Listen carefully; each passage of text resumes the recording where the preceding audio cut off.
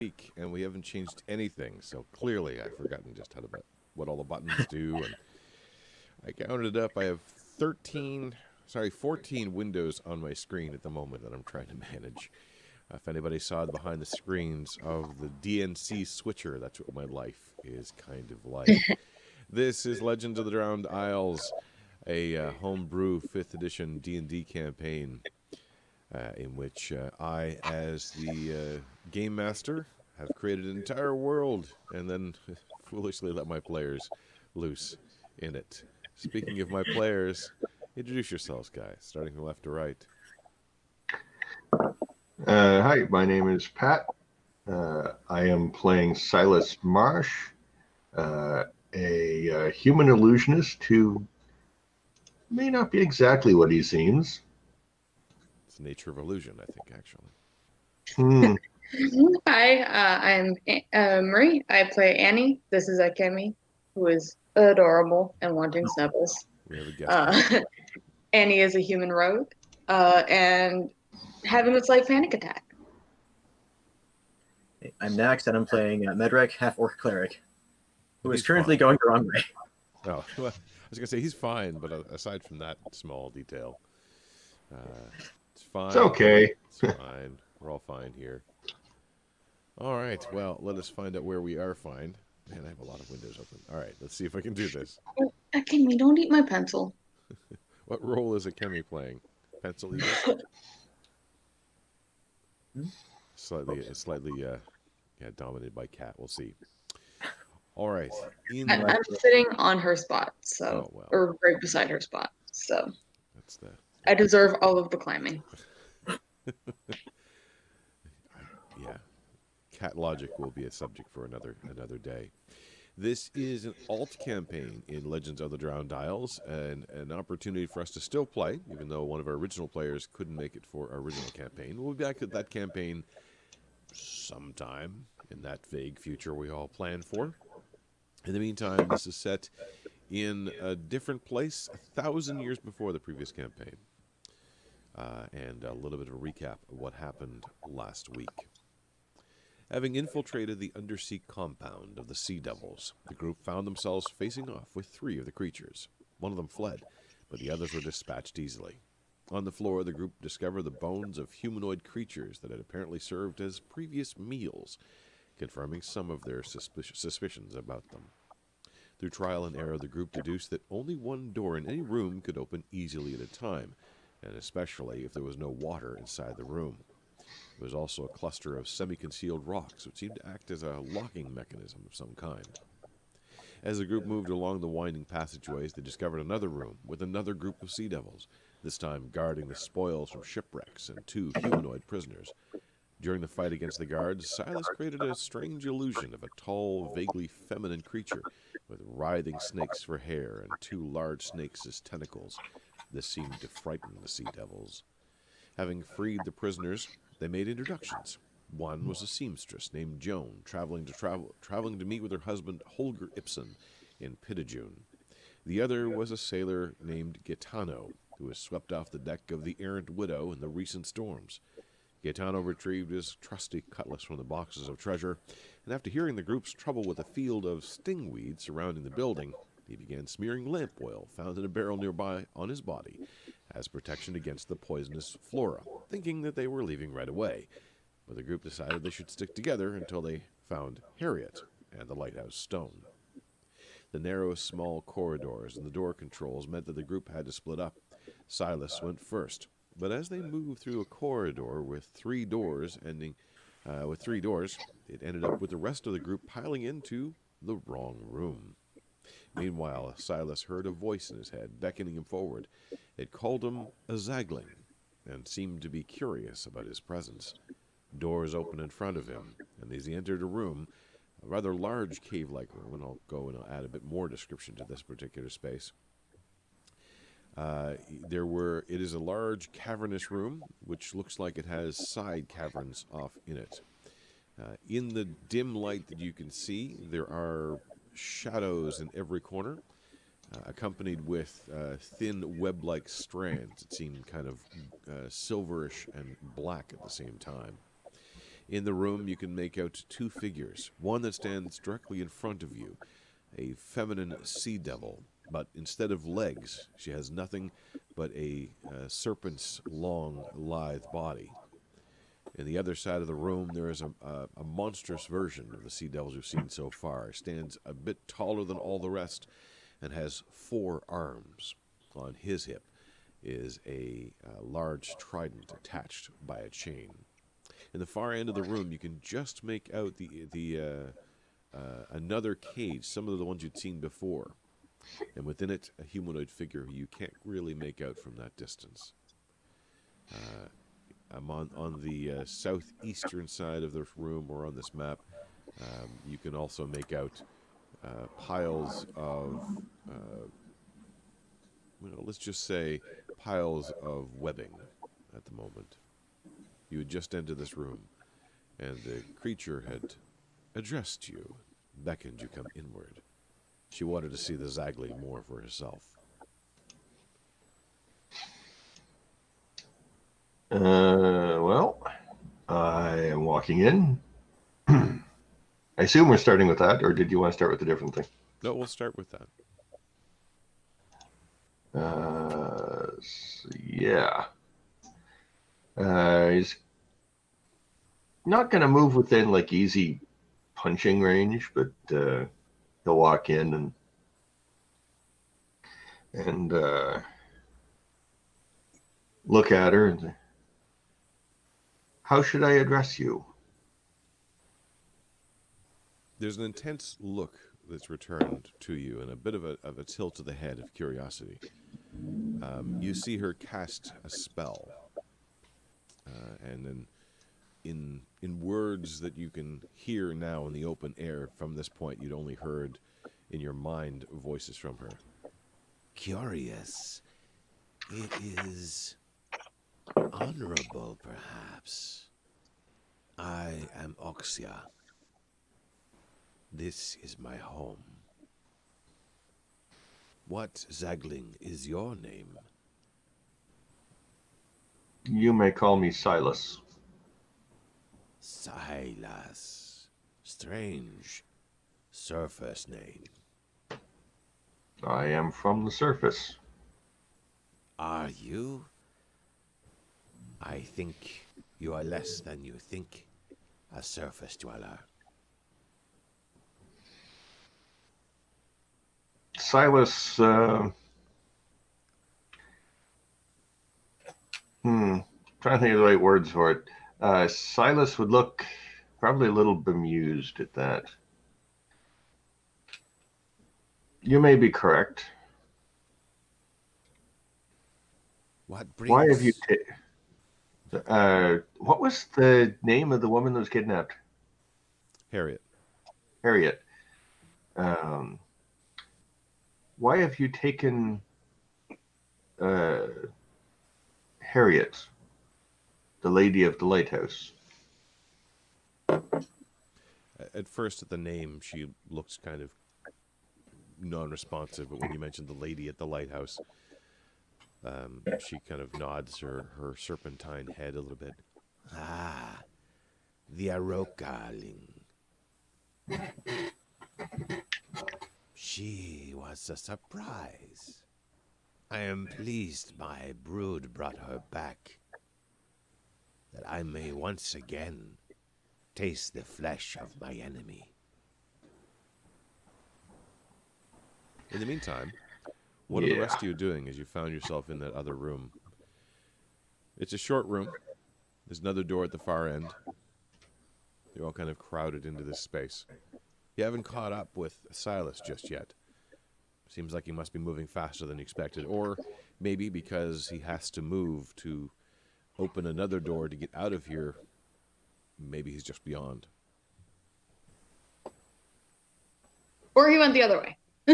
Yeah. It's a bit of a maze for you right now. Yep. I'm going to say something along the lines of, we need to be careful. We don't know where Silas went. But underneath in Thieves' Cant, it's actually going to be, they don't know who I am. Okay. I don't know who she is. But I will focus on the buttons and I'll open the door. Okay. Gaetano at the back says, we should make sure that Joan is protected. I can handle myself in a fight, but this kid, I'm not a fighter. You mess around with the buttons. You've kind of learned the sequence, or at least one of the sequences that seem to have worked before. You hear a satisfying clunk from the door itself. Do you reach down and grab the handle? Yep. Okay. The handle moves fairly easily, indicating, as you've learned so far, that there's probably no water on the other side. There's certainly no vent or water in this particular space, almost as though it doesn't drain like the others. And as soon as you open up the door, you can actually see there's another vent in the ceiling and essentially a column which is in the center, which indicates that there's another vent there as well. The door opens easily. You see in sort of a triangular shaped room, I guess you might say. You're entering on one of the sides of the triangle. You pile into the room. Yep. Yep. Okay. You still don't have access to the map, right, Marie? No. Okay. I will move you as appropriate. Once again, you do I see... can still poke. I just can't move things without my entire thing freezing. Totally fair. As you move in, you do brush aside some of the strange flora, and you can actually almost feel a breeze as you walk by it, as it seems to be already generating air or continuously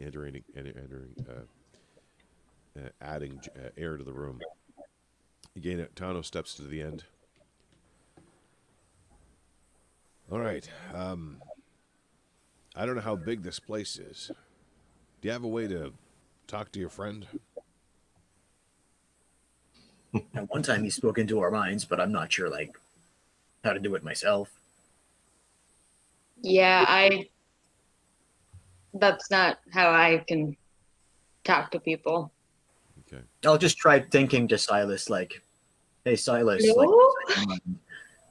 Small amount Where of smoke did you go? rolls out of Medric's ears as he thinks for a second about it.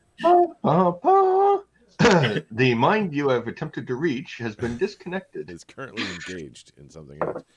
The door rolls shut behind all of you. Yeah. With a heavy thud. And you can... Yeah, actually, you're used to it at this point. As you sense a shift in the pressure of the air of the room. And for both Annie and Medric, you look up to realize that the sphincter, which holds the air in, is starting to open and about to release the air from the room. Uh-oh. Hold onto something. Yeah. I'll try to find like a rock on the wall to like hold on to. Like. Okay. Joan sees your rather curious and alarmed state and asks, "What's going on?" And Gaetano just says, "Uh-oh." This air bubble's gonna release. And then we can't open doors for... Oh, no. Crap. Oh, Let's go back. Jane doesn't have a way to breathe. Oh. Let's go back. Yeah. I open the door again, press the buttons. Okay, the buttons do not move. Press them harder. Have seemed to have been locked in place by the process that's begun.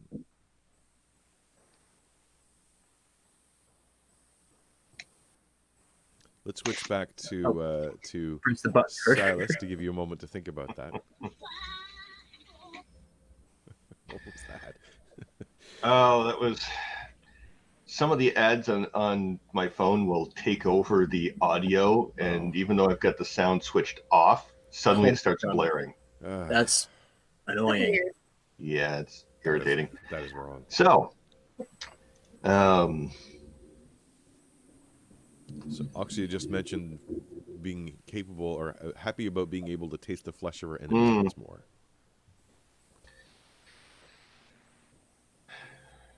Why did you take the fallen star? It was taken from us. It was our prize. A piece of God. Not a piece of one of your gods, though. No, even better. A stolen piece of a god. Or lost. Powerful. Useful. Our war would be served better with it. Your war, too, if you choose. Who are you at war with? The Aroka, but they seem to be missing. And the surface dwellers who wander across our lands. Who are the Aroka? I assume I haven't heard that name before. It's not a name that's familiar to you. Okay. She is Aroka. Or she sniffs the air a little bit. Not her for a while. Family. Enemy. You might know crude word, sea elf. Not true. Older than them. The other one that's standing there kind of shifts a little bit. You probably read it as anxious, but not anxious worried. More anxious as, can we get this over with? And he sort of barks something at Oxia.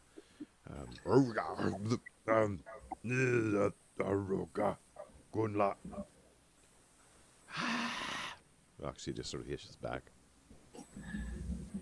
Okay. Silas is kind of scared poopless. But one of his traits is he always puts on an unflappable appearance no matter the situation. So he's going to pretend he's not scared. So proceed not to flap. Okay. And he's going to force himself to slowly and calmly just walk over here and take a look. Okay. As though he's just monitoring the situation. Make a let's call this a performance roll. I'll give you advantage because it's your trait. Okay. Yeah, you manage a reasonable saunter, kind of probably nodding a little bit to Oxia as you pass on by, and she's just sort of watching you curiously. Unconcerned might be the word she would use. As you walk over, you see this dim corridor. You can see that there are boxes of what look like dried fruit that are semi-moldy, smell a little bit, that are off to one side. And inside the cage, you actually make out the unconscious form of Harriet. Who's sort of lying there. Unconscious. Yeah. Okay, cool. I mean, you presume she's unconscious because you don't see her move. She's lying down. You could move closer or make a medicine check from about there to determine anything further. He will move over and ask if she's still alive. Okay. And as you get closer, you can see that she does seem to be breathing. Yes, she lives. Much better taste alive. Ugly, aren't they? To each their own. And this one is ours. As you kind of look back over your shoulder or look back towards Oxia, you do notice that there's a particular spot which seems to be darker than the rest of the room. It's actually sort of a creeping shadow which seems to be the center of this sort of spider-webbed area behind her. Yeah. He'll walk back and... So you offer alliance, do you? And then he'll try to walk closer and he'll just look at the spot as though he's curious, because he is. As you walk between the two of them, the larger one kind of tenses a little bit, and you can see the two right arms grasp onto this trident, which is attached to his belt by a chain. Another hiss from Oxia, and he's still standing there with it and looking disdainfully down on you, but also not yet moving. But you can see him kind of stepping from foot to foot, almost trying to find his footing. Yeah, A little bit of pee comes out, but it's concealed by all the poison I'm covered in. Thankfully, there's no water filling this room, so it's not an embarrassing cloud. Just a little bit. As you kind of walk on by, Oxia nods her again serpentine head to your question. Yes, do not wish to face Zaguartha, if not needed. We have goals the same. Zaguartha and us, destruction of surface dwellers. As you look closer, you can definitely detect a density in the darkness. It seems to shift and shimmer a little bit in the small amount of light given off by the luminescence of some of the plants.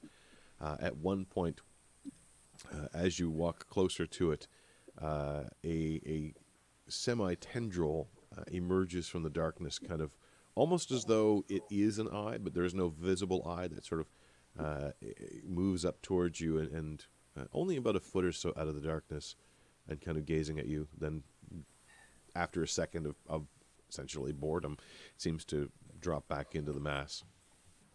So did you say there was a glint or a glow in the darkness? You don't see any glint or glow. It's more that the surface seems to be wet or slimy. Yeah. And whatever little light that there's very little light in here.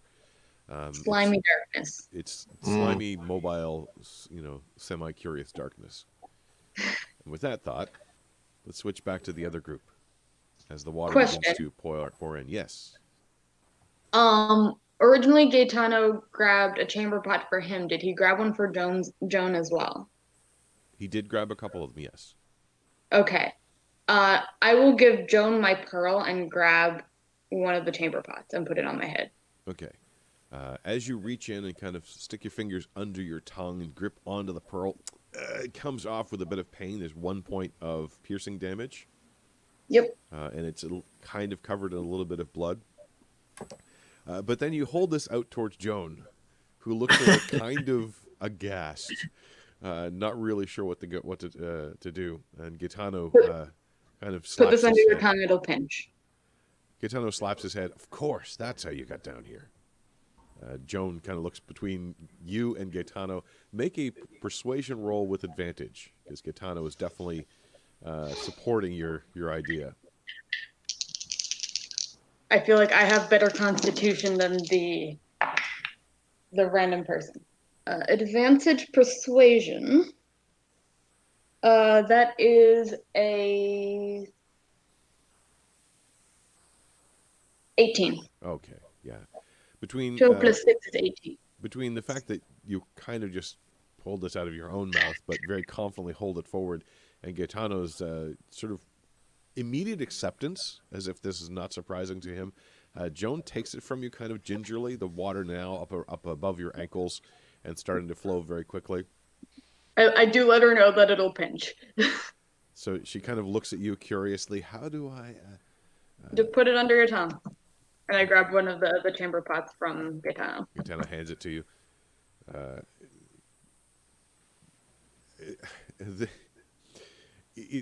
Imagine, if you will, this sort of combination of fear of this seems like we're going to drown, and someone just hand me their gum to chew. And Joan kind of gingerly, with an expression of somewhat disgust, you can see her very gingerly put the pearl, and just as it gets close to the roof of her mouth, she jerks as it kind of latches on. You kind of realize that it while it is a pearl normally, there is a sort of extension, almost like the roots of a tooth, which form on the bottom of it when it grabs on. and she kind of jerks a little bit, breathes in, and kind of you can hear her kind of trying to comprehend how this is working. I don't understand how. Oh, this feels really weird. And oh, at least you brushed your teeth this morning. Now you'll be able to breathe underwater, and I put the pot on my head. And the pot is only about 6 inches deep, so it's not really that you can put the pot on your head. You kind of have to breathe up into it, or at least you will once the water reaches a certain level. Gaetano puts his hand on Joan's shoulder. Don't worry, kid. All you have to do is breathe normally. It should be fine. It was refreshed recently. Yeah. Turning towards. All right. This air should be fine then. Just stay behind us and try not to panic. Let's see what his persuasion rolls like. Because when you say something like "try not to panic," it usually It comes causes up a bit of panic. Yeah, it doesn't work. She kind of looks at him and then just sort of closes her eyes and starts to breathe. But it's one of those trying to breathe deeply and slowly comes out. And she's having a little bit of a panic attack. The water, I pat her arm and hold on tighter to the wall. the water now up about your knees. Medric. Yep. You can hear around the corner from you the sound of, which is the familiar sound. What happens when the rocks actually respond to essentially to the unlocking mechanism on the far door from you. Okay. Do you guys hear that? I think they're too busy with Joan at the moment to have really noticed. So this door should be open, in other words? That door should be unlocked. What do I hear on the other side? Stick your ear to it. Yeah. Make a persuasion check, or persuasion. Yeah, make a persuasion check. Convince the door that you mean business. No, make a perception check, please. Perception. Scroll down. Words mean what I want them to mean. Doggone it. Okay. You're putting your ear to the door, and you know that I think all of you have tried this before, that these doors are fairly thick stone, so very little sound actually seems to transmit through them. But what you get is something you have heard at least once before, and that is the sound is even more dense and deadened on the other side, which means on the other side of this door is water, not air. Oh. Well, Silas clearly didn't go this way. Guys, there's water over here. Silas could have went this way, but because he can breathe water like the rest of you. But Right. Yeah.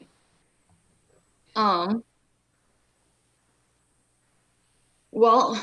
So I'll press the buttons on this door, hoping that it unlocks the other door. Okay. You reach over and start smashing those.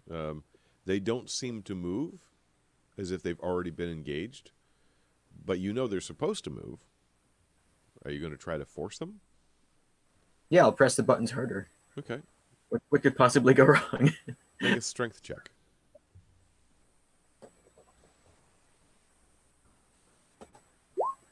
Okay. Oh. You bash away at the buttons, and find that they don't move inward, but they are starting to jostle a little bit. And then you hear this sort of sound, like the sort of grinding almost of stone against stone, or possibly gear, something like that, as one of them seems to be half bashed in. Unfortunately, with it kind of wedged the way it is, the other three of the cluster definitely don't move now. You're not sure what the effect of that is, but it's changed something. I'm just gonna not say anything so my friends don't think I screwed up. Well, there is the sound of smashing rock. Yeah. I just remembered I have pythons in my bag. Okay. So I'm going to grab some of those and like jam them into the wall so that we have something more solid to hold on to. Okay. With the water kind of rushing in, or really the air rushing outward, you start hammering these pythons. You have a hammer, I'm assuming, as well, or the crowbar, I guess. Yeah. And clang, clang. It makes quite a lot of noise in this small stone room. But you managed to get, let's say, 2 of them locked in. Okay. We will switch back over now to Silas.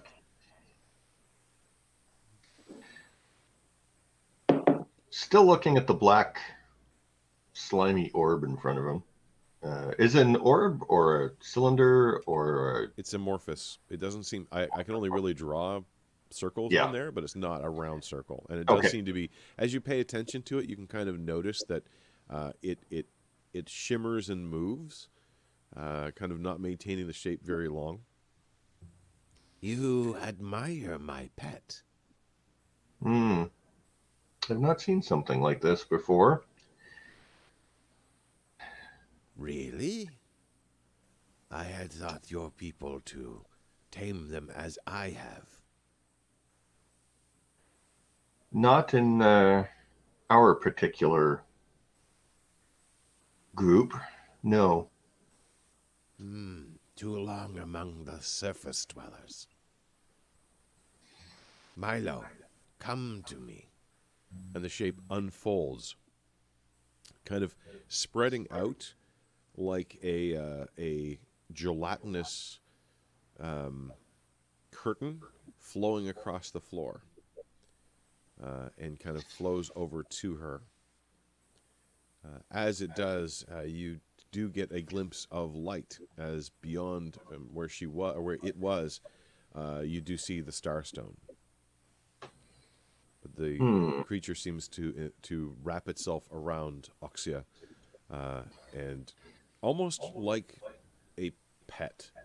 It forms pseudopods in different places, and she kind of pets it and strokes it lovingly. Kind of almost creepily, though, as you can see as it moves across her skin, it leaves not burn marks so much as cleans the scales, almost as though it's consuming or leaving a little acid trail as it moves around. How big is the star stone?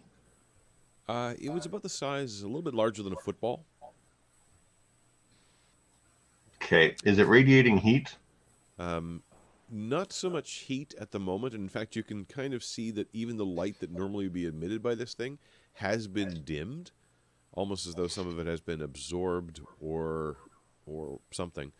And as you kind of peer at it, you can see that there still remains some of this inky black gelatinous thing on it, almost suffocating it. It doesn't give off heat as such, but there is a little bit of light. So the room would be a little bit lighter than dim darkness at the moment. Yeah, I'm just thinking about potential for picking it up in the near future. So you use the creature to suppress the stone. Interesting. Intelligent. He looks impressed. It is darkness against light. Do you know why I'm here?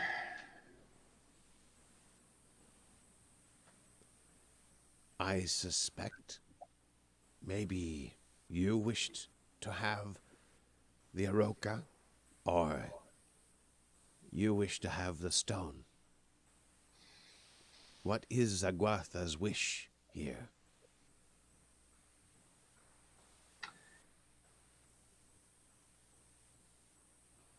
Trying to think of how to phrase this.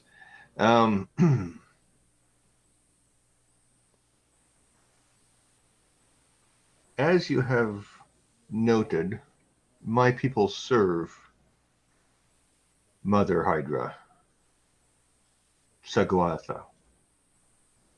A nod of recognition. She would like these. And he'll just languidly like point in the two directions, as though it's some minor thing, hoping that the poison smeared all over him is concealing the sweating. What would such a gift require in exchange? From the other side of you, the taller one again sort of shifts, and you can hear the strange, almost hollow sound of what you now realize is a coral chain that's attached as he's kind of shifting a little bit impatiently. Oxia. I should make a deception roll for that too, because I haven't been told any such thing. Yeah. Okay. Hey. Oh, nice. It's a reasonable argument, you think, and she seems to be considering it. She's hard to read because the reptilian features don't give away a lot. You'd probably know though if she was really angry or upset. You're fairly convinced of that.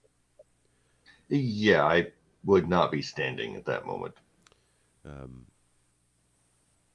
Oxia kind of nods thoughtfully, and the creature kind of rolls off of her to go and cover the stone once more, which had been starting to brighten a little bit, as you kind of see that little wisps of the creature had almost melted off under the very force of the energy of this thing.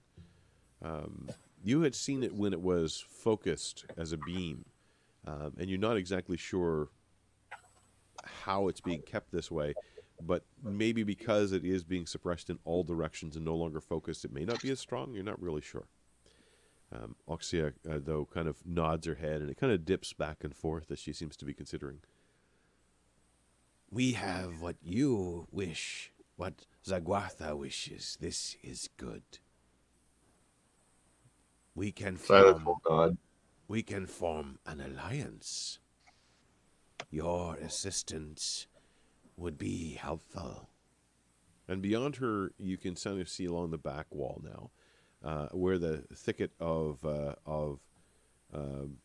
webs was, or is rather. You can see what looks like something moving, and then you realize it's sort of a humanoid shape wrapped up in webs.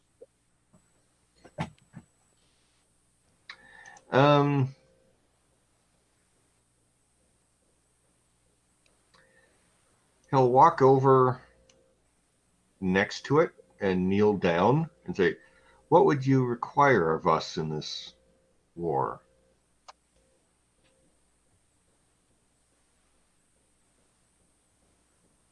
Assistance. He'll start sort of pulling at the webs as well, looking for, trying to open it, look for a face. Okay. As you What kind of assistance? As you poke away at the webs, you're probably taken back a little bit as dozens of little tiny spiders, strange blue-white little spiders, sort of writhe in and around the webs, kind of woken up perhaps by your motion. You pull a little bit away, and you can see an eye that you've uncovered that kind of zooms in on you and looks terrified. To kill the village, of course. We'll switch back to the other group now. Water now about your waist. Yeah, I'm holding myself to this python. You managed I'm to just get holding a myself couple of them to- there. Joan is also kind of holding on to one of them. Gaetano doesn't seem I'll to hold be... on to the handle next to the door that I'm standing by. Okay. Ooh, I have rope. So what are you going to do with the rope? Tie myself to the python. Okay. It's a little bit awkward. The pythons don't really have a lot for a loop. They're really meant to be something you hang from. But make a sleight of hand roll or survival roll, whichever one you feel is more along your lines. I'll do sleight of hand. Okay. That is a 9. 9. It's a good solid knot. It will not slip. Yo. You probably hand one bit of the rope to Joan as well, who's just sort of looking at this going just wide-eyed. Gaetano doesn't seem to have the same concern. Now that he sees that Joan seems to be taken care of, he's sort of idly holding on to this. Actually, he's not holding on to the chamber pot. He's letting it float on the water beside him. And every once in a while just sort of picks it up or pulls it back as the water kind of shifts it a little bit further away. Medric, you're doing something with the door? No, I'm just holding onto the handle. Holding it down or holding it up? Just holding onto it so I don't get like carried away by the water. Oh, okay. Okay. Using it as like a grip point, basically. It's down on the very bottom of the ground, so you're kind of having to double to bend over to grab onto it. And as you do, you realize your head is actually underwater at this point. It doesn't bother you because you can breathe with the pearl in your mouth, but essentially you're holding yourself underwater. Yep, might as well.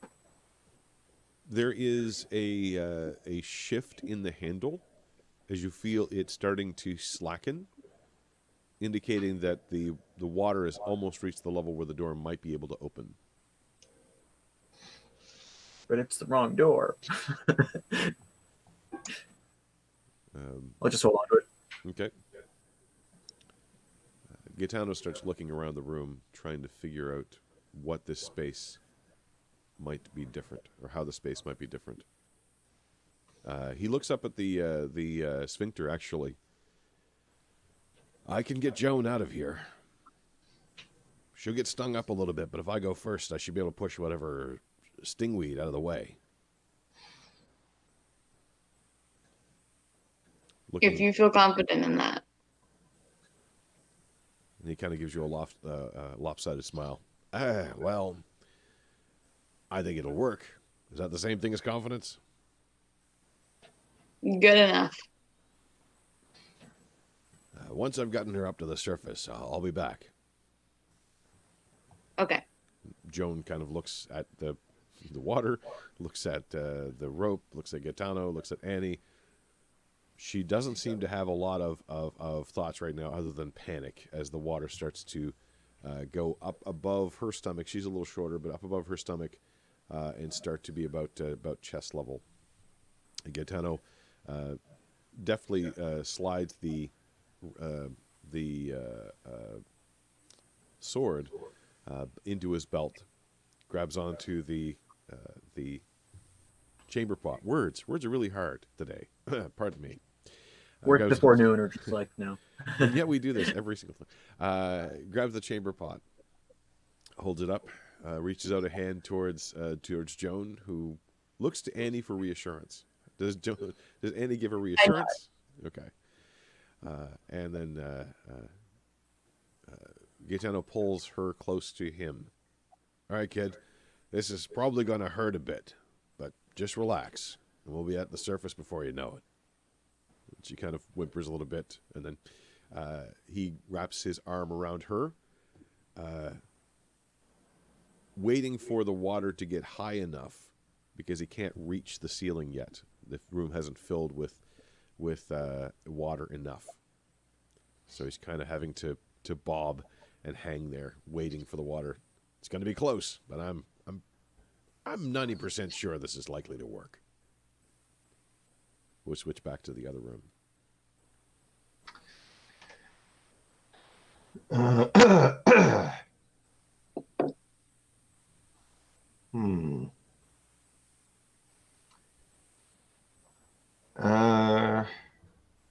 Silas is going to think at the wrapped up person's head and say, relax, I'll get you out of here. Okay. Make your persuasion roll. I'm not going to give you a disadvantage, but you suspect that it's going to be difficult to convince them of this. Oh. Wow. Oh, Silas is on fire today. Yeah. Dicebot is loving you.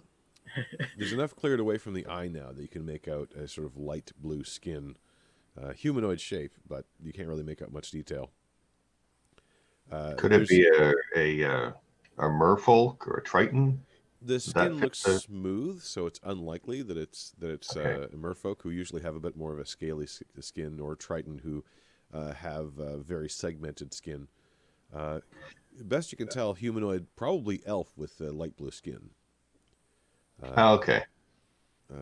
And it there is sort of a response, not expecting to be able to speak telepathically. The response is, "Get me the hell out of here! It itches." And Oh my word. from behind you, Oxia just sort of hisses a little bit dismissively. "That one tastes bad, not worth much. I leave that to my other pets." Hmm. Silas will stand up again, turn around. While he's thinking, where are you guys? I wasn't that far ahead of you. I have to draw this out.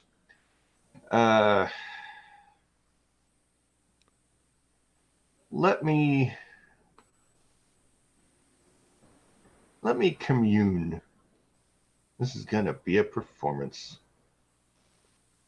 You I would not wish. want to agree to something without the mother's permission. Again, there's sort of that shaking or that side to side bobbing, which you've taken to mean as a nodding. Of Um, course, I have not seen a Zagling speak to Zagwatha. I would witness this. he's going to.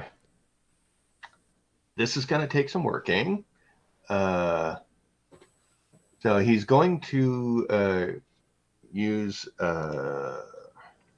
Misty Visions to create a large image of Mother Hydra. Oh, I don't know, like maybe over here. Okay. Um, I wish I had an icon for that ready. That would have been smart. yeah. Um,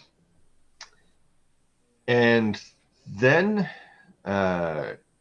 he's going to patiently wait and nod, and he will have the he'll have the mouth move, and then respond with he'll respond in abyssal with yes, mother, I am here. Okay. On the far side of the room, when this image appears, the other one, the large one, tenses a bit, raises the trident that it's holding, and kind of seems at the ready, but doesn't make an attack. Opposite to that, Oxia kind of moves and almost circles a little bit around it. Does she seem like she recognizes or understands the words that I'm saying? You take from her intense look at the thing, and her eyes opening wider and wider, kind of like not in shock, but more in absolute fascination. And the head kind of bobbing as she moves, and as you speak, the head bobs again, and you're pretty sure that she might have understood that. You can make an Okay. insight check to make it a little more clear. Sure. Wish I had much for insight, but Wow. Oh, Wow. Dicebot still loves you. Absolutely. She definitely knew what you were saying. okay. I'm not having Mother Hydra speak.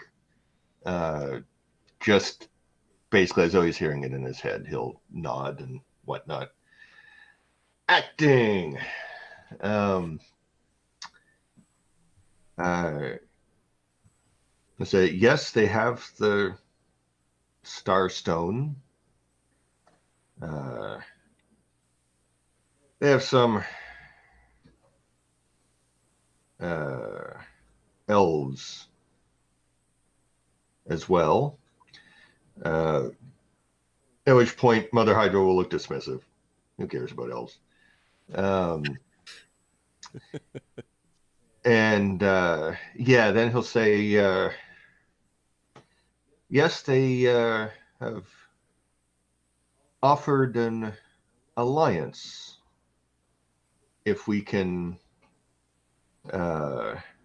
assist them in their attack against the town. And Oxia continues And to basically, he's going to have a one-sided conversation. He's got to try and drag things out a bit as he really hopes that his friends show up soon. And he'll probably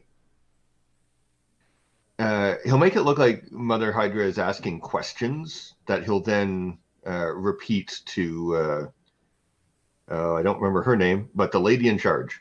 Oxia. About will my people remain safe? What parts in your assault will we be? There are guards in the town, and we are not numerous. Okay. How long do we have to prepare? That sort of thing. As you weave this illusion, and Oxia kind of looking at it, looking for it to respond, watching and kind of examining each of these moments of it. And this is the figure, or it looks like the figure that we described earlier, the one that Silas had used and presented, which is a vaguely feminine features, appears to be taller than it is. There's some weird sort of perspective shifting that goes on where it seems like she could be a little shorter than the room, but her head there might is be parts of the illusion that show stuff sort of around her that might imply a larger size. her head is kind of some vaguely serpentine, somewhere between the sea devils and humanoid. A tall, statuesque figure. Her head is from the sort of midpoint of the head backward is just a writhing mass of large snakes, a couple of which are massively large, like large tentacles that kind of shift and move around. And her body is strangely almost triangular shape. That seems to appear to be clothing, but at the same time appears to be somewhat organic. And as you're weaving this illusion and asking these questions, something happens. You realize, Silas, that you are no longer in control of the illusion. It seems to be moving on its own. The two long snake-like... That might happen. I'm going to remain calm. Long snake-like arms are kind of moving independently, watching you, the other one kind of mirroring Oxia's own motions.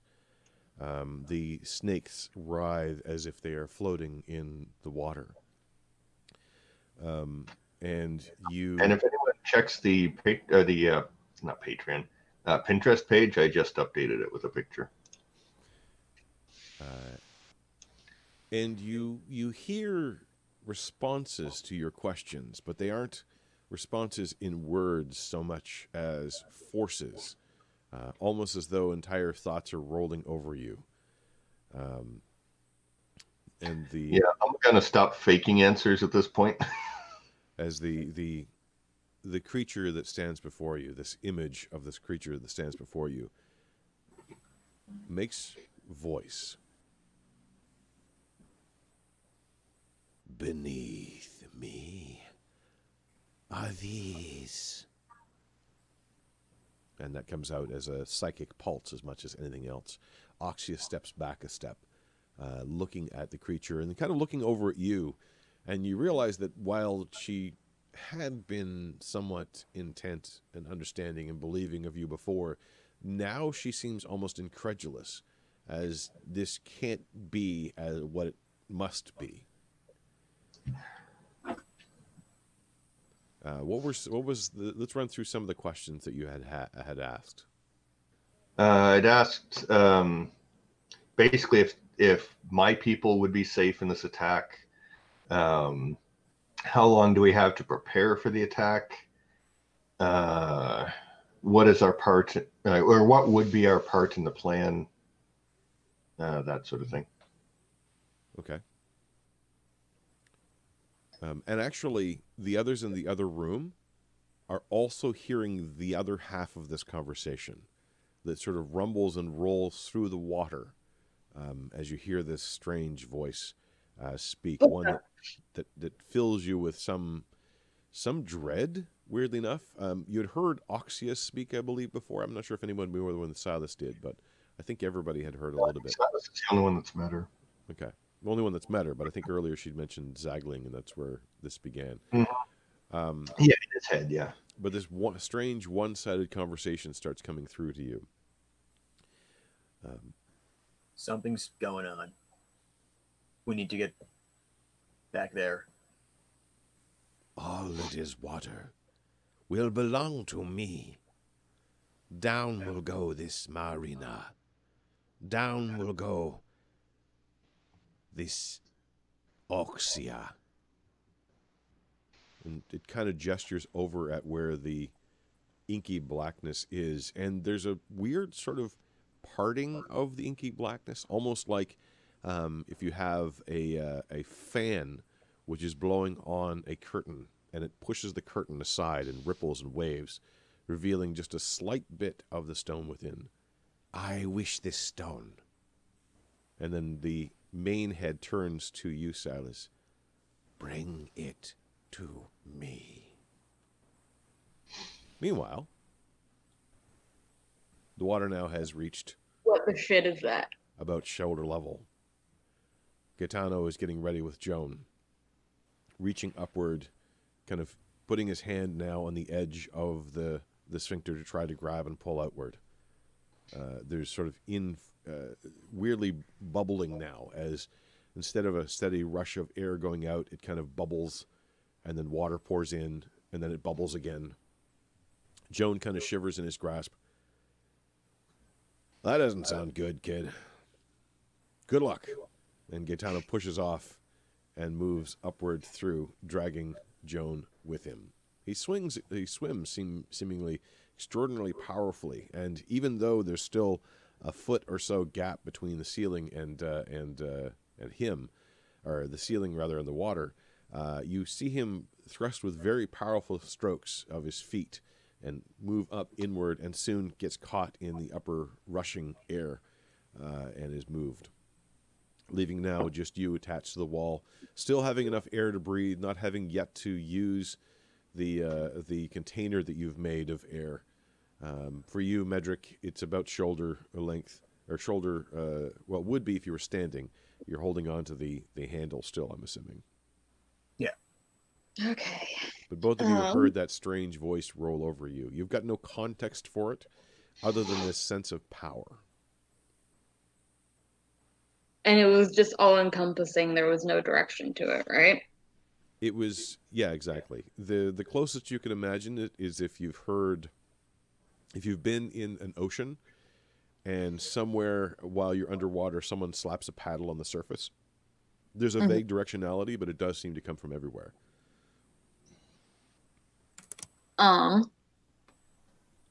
Well, there's not much I can do if we can't get the door open. Yeah.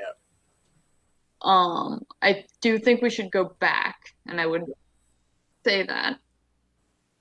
And I'm gonna hold on to both pythons. Okay. You still got the rope tied up there as well, kind of wrapped around your stomach.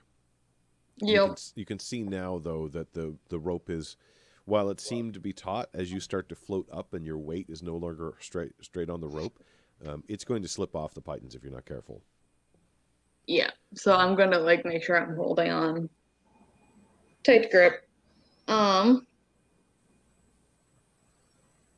Because yeah, if we can't get this door open to get back, there's not much we can do. As you kind of yell this out, you're hearing it underwater, Medric, at this point, as you're still kind of leaning down to hold on to the handle. It's a little bit vague, but I'm gonna be generous and say that you can actually understand what she says. Perhaps she even kind of yells it underwater, I suppose. Yeah. You can feel I do bounce my head underwater a few times to get back used to that, because you were get used to holding my breath. Too used to breathing underwater. Yeah. Medric, you can feel the door starting to slacken a little bit. And then at one point, there's this jerking feeling as though someone is trying to open the door from the other side. Uh-oh. Then I'll keep it closed. All right. Unless... Oh. Yeah, I'll keep it closed.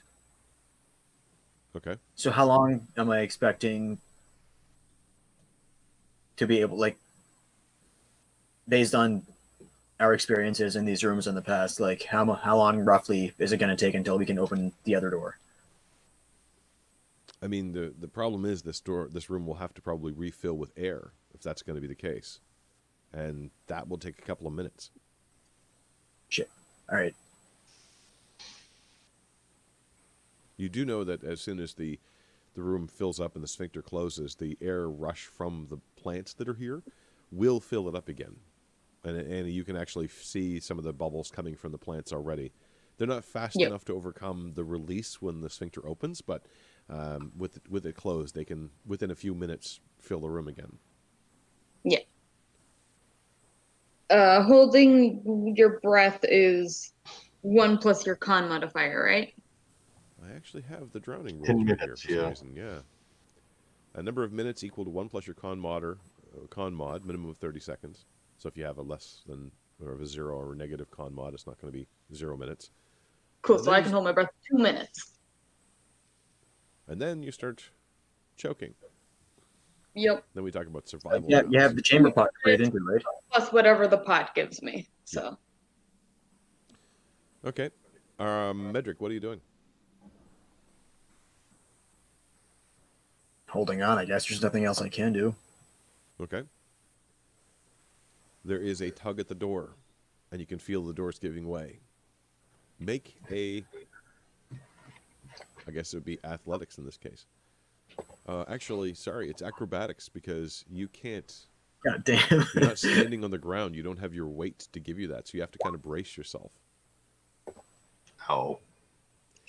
As you feel... It's not like you. As you feel the door kind of move upward. It moves about about a foot and a half at this point. And so it's kind of now kind of at mid or about almost hip height for you, more than a foot and a half, I guess, in that case. And it is starting to open. You're slowing it down, but you aren't keeping it from opening. What are you going to do? I'm just going to release it and grab the Warhammer. All right.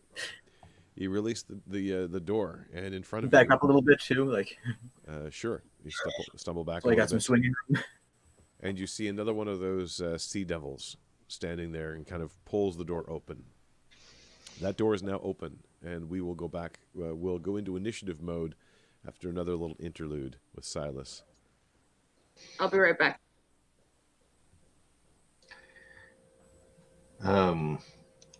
Silas will drop down to one knee with like his arms out before Mother Hydra and say, "Please, Mother, leave them their lives. They could be useful allies." And Oxia turns from you to it. Yes, we can work together to remove the scourge from land and off of our waters. We wish to work together. You do not want us as enemies. We will prevent your return.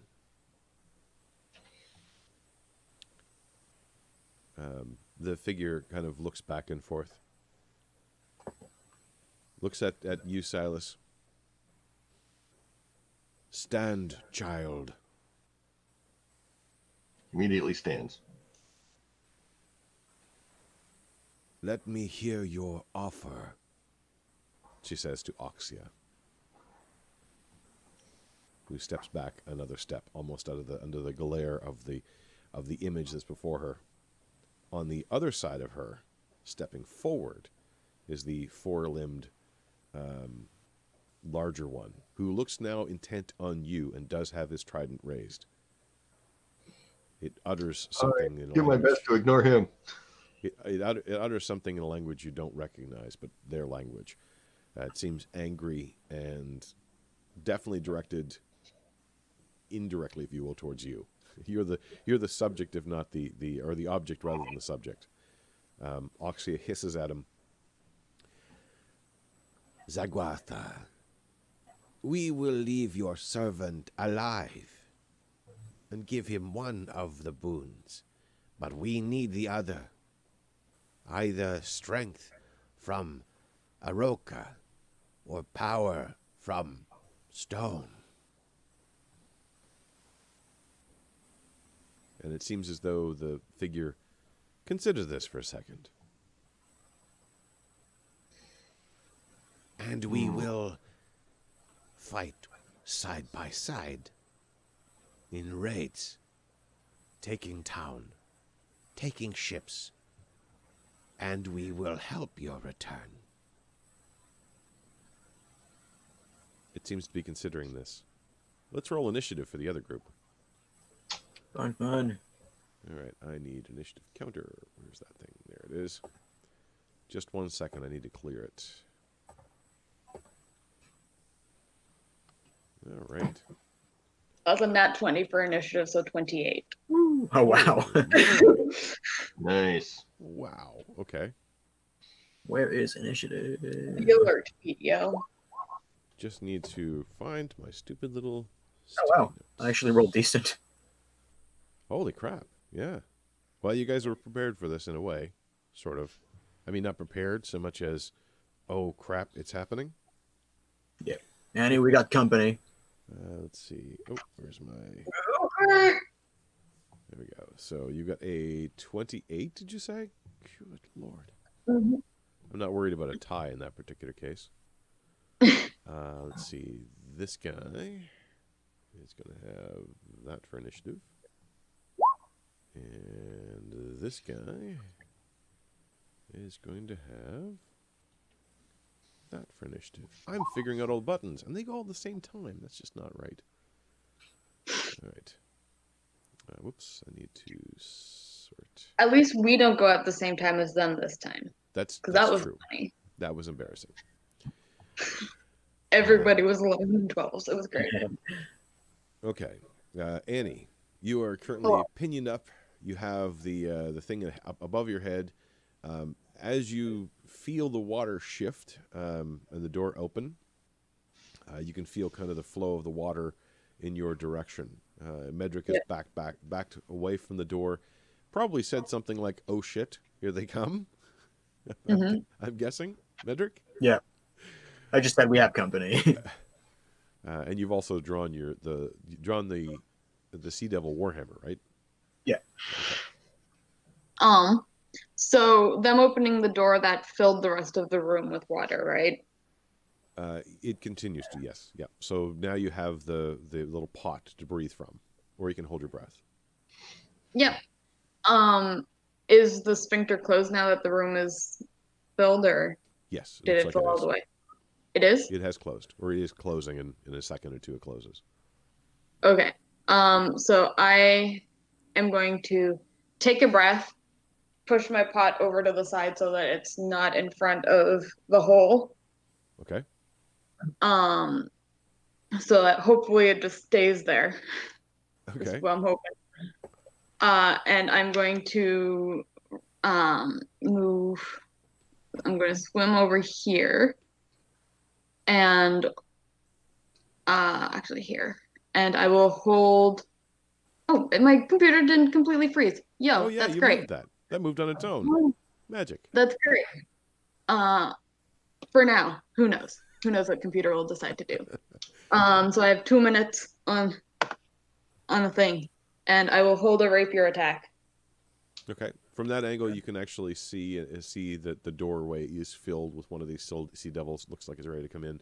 Medric, Annie moves over beside you. You can see her cheeks are full of air. Right. I'm also just like casually keeping an eye on my thing, hoping it doesn't like flow out of the hole. Yeah. One thing to keep in mind is with the room now filled with water, unless you have a swim speed, you're moving at half speed. Yep. And if you have a weapon not designed to be used underwater, which actually you both do, but it would be disadvantage. But you're fine. It's a piercing weapon. A rapier doesn't have disadvantage. Yep, and also this particular warhammer does not, because it's designed to be used underwater. Yep. Medric. All right, I will Underwater combat. move up to it. All right. You can see that another one is standing right behind it and kind of trying to peer around the one in front. And the one in front is kind of had braced its feet to move the door up, so it actually is touching the bottom of the ground of the floor. Doesn't have So it's standing nice and still. Yep. Great. Theoretically still. Oh my god. Not quite that still, however. Nice. As you swing the hammer, and the space is a little bit awkward, so as you swing the hammer, it kind of hits against and scrapes along the wall beside you, and it kind of ends up going short when it comes closer to it. Okay, that's my turn. Okay. As you make an impressive opening display, and it goes, huh? And I'll tell it to get out.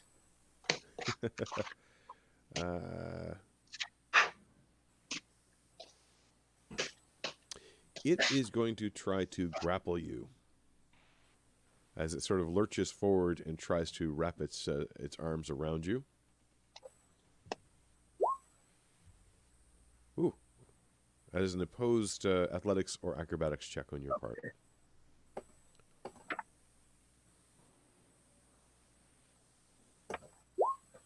Oh. With that. Oh man. Close. If only you'd had advantage. That is something Yep. we always want to say.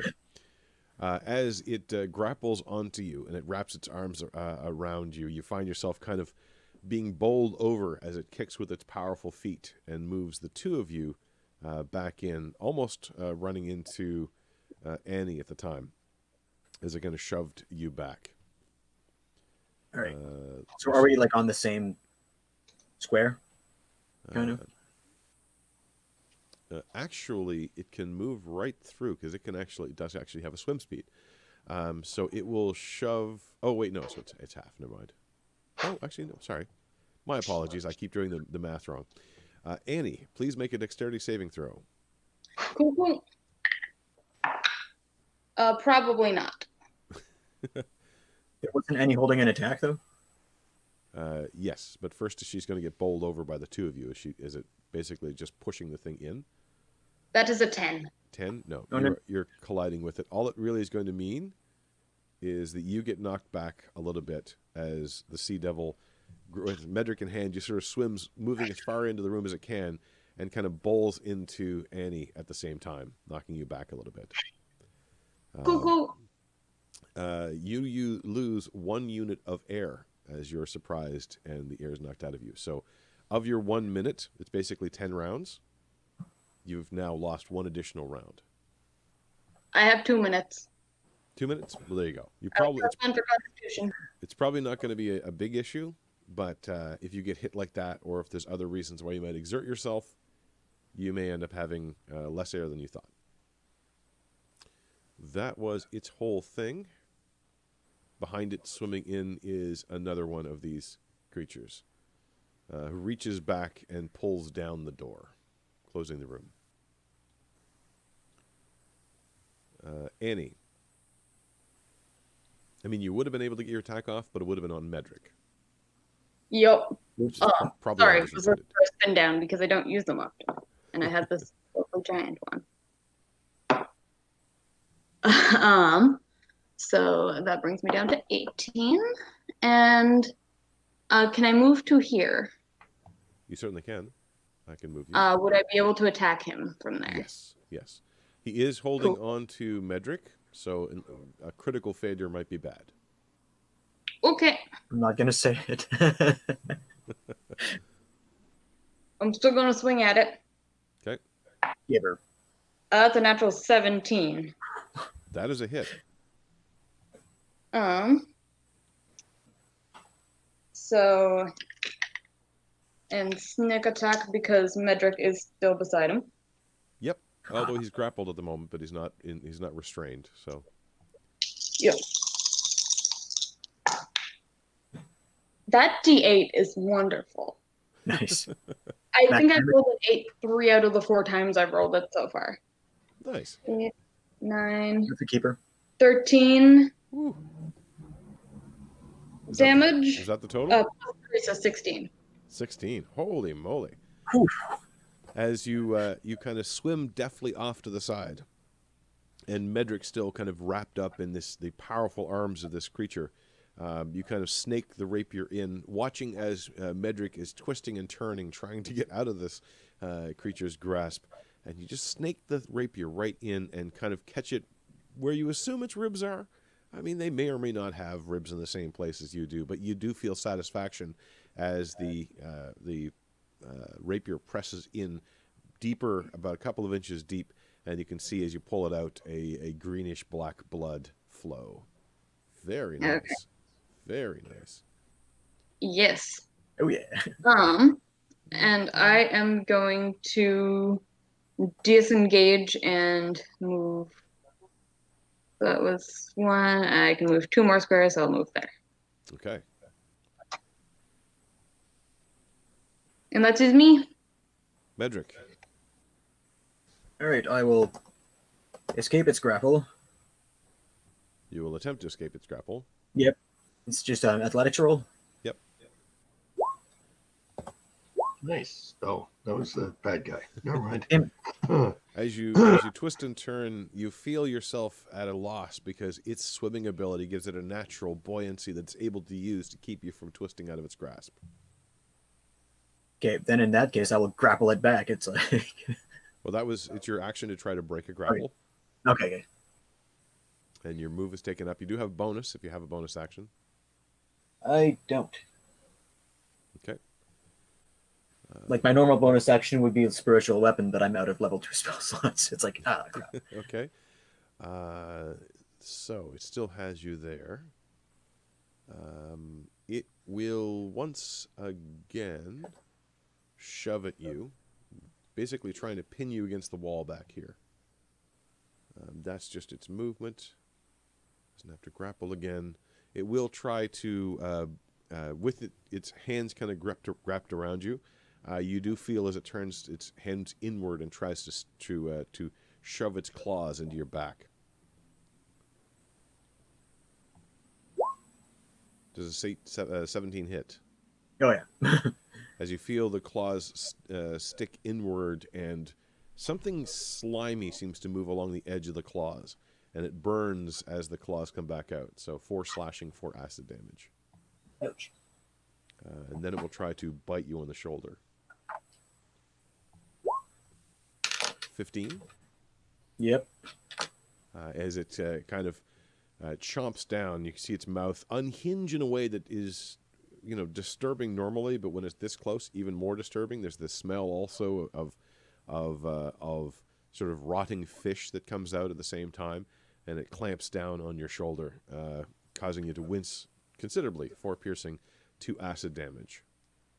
So 6. So 6 in total, yes. The other one, that's its turn. The other one is going to swim inward. Let's see, 10, 15. Looking to corner Annie. That one. That one has a spear, so it's going to try to use its spear. First of all, trying to pin you against the wall. Unfortunately, it clatters against the wall. You've been kind of carefully swimming. You saw it easily coming, and with just a little bit of a twist of one foot, you easily move out of its way. It snarls and then lunges for a bite. Ooh, that one might hit. 19. Yes. As it lunges forward and catches your left forearm in its massive teeth, and you can feel the large triangular teeth kind of piercing into your flesh, and it shakes your arm like a dog with a rag doll, back and forth, throwing you a little off balance. You take 5 piercing and 3 acid. Now there's blood in the water. And we're going to go back to the other scene for a moment, as both of you are having a thrashing right now. Meanwhile, Silas, you feel as though Mother Hydra has made a decision. Looking at you, you get a sense that's not there in the visual, but you get a sense of sort of psychic connection, which is concern, which is fear, but not in the way of being afraid of something, but afraid of something not happening. There's almost a weird sense of warmth. And you realize it's not entirely unlike the way your mother and father look at you, with not a sense of, this is my child, so much as, this is my hope. And it turns back to the other two. We will take one of the two and make your bargain. Oxia looks, if that can be said of this kind of creature, pleased.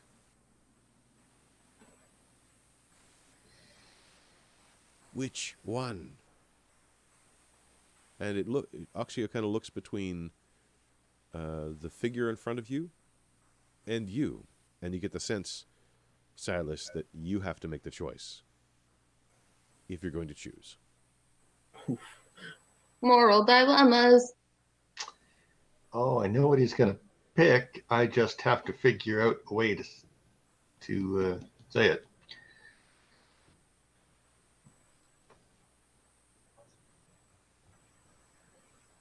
All right. Do you need time to do that? I can switch to the other scene. Yep. Okay. I'll give you some time to think about what you're going to sacrifice. Meanwhile, Annie, the sea devil just chewed up your arm. Yeah, I'm not a fan of that. So I'm gonna swing my rapier at it. Or poke it with a rapier, really.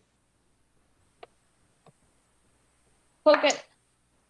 Probably not with a 7. A 7, unfortunately, it kind of bounces off its natural hide. You're a little bit thrown off by the gaping wound in your arm, and as your own blood starts to fill the space between the two of you. There is one thing you start to notice, though. There's about a foot from the ceiling now of where the air has resumed. Ooh. How far would I be leaving its range if I went up to the air? No. Cool. I will do that. Okay, so you kind of take your poke in, and then I kind of imagine you kind of swooshing back and pushing backward to breach the top of the water and gather a full breath of air. And that's where I'll stay. Okay. Medric, the water around both of you is now cloudy with the blood of this particular thing. Its eyes are angered and weirdly afraid. It continues to bite away at you, but you think it's not doing well. All right. Yeah, there's enough air. Well, you don't have to worry about air. Yeah. No, but I'm just wondering, like, if I were to smash one of those, like, smash one of the amphoras after lighting it on fire on the ceiling, like, if that would explode on it. It's a little bit awkward to basically do that. You might be able to. It would probably create some fire on the ceiling. But the ceiling is about 8 feet up and... Oh, okay. Not really all that close to where it is at the moment. All right, then I will attempt to break its grapple again. Okay.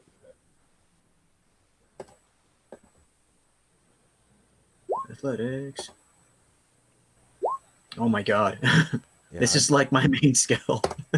you kind of feel the wall behind you kind of pushing in on your back as the sort of there's some jagged elements of the stone there, perhaps where something had gone wrong before, and it's just swimming with all of its might, kicking its finned feet and just pressing you deeper and deeper into the wall. That's your action. If you have a bonus, you can use it, or, well, move is out at the moment.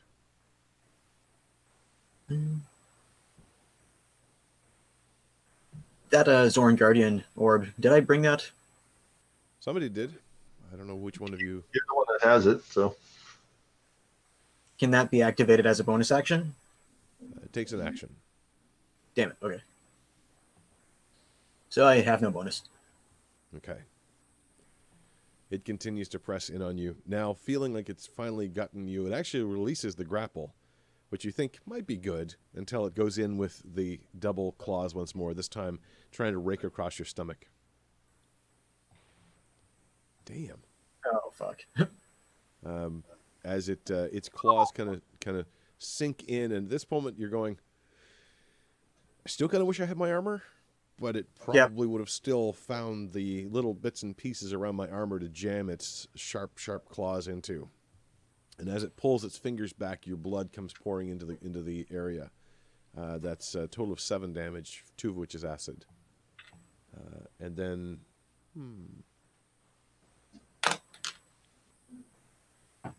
you see its head kind of move in a weird sort of fashion. And then you sort of realize, as it proceeds to lunge in for another bite, that it's kind of filtering the water specifically that has your blood in it. As it swims in, it's almost like it's tasting the water. Damn. Jesus. 4 piercing, 1 acid damage, as it lurches forward. This time catching you weirdly, almost where it had raked before. Again, almost as though it is trying to drink the blood as you die. And it jams its jaw around your center point. Again, its jaw unflexing or unhinging in a way you would not have expected. The other one. You dive up towards the air.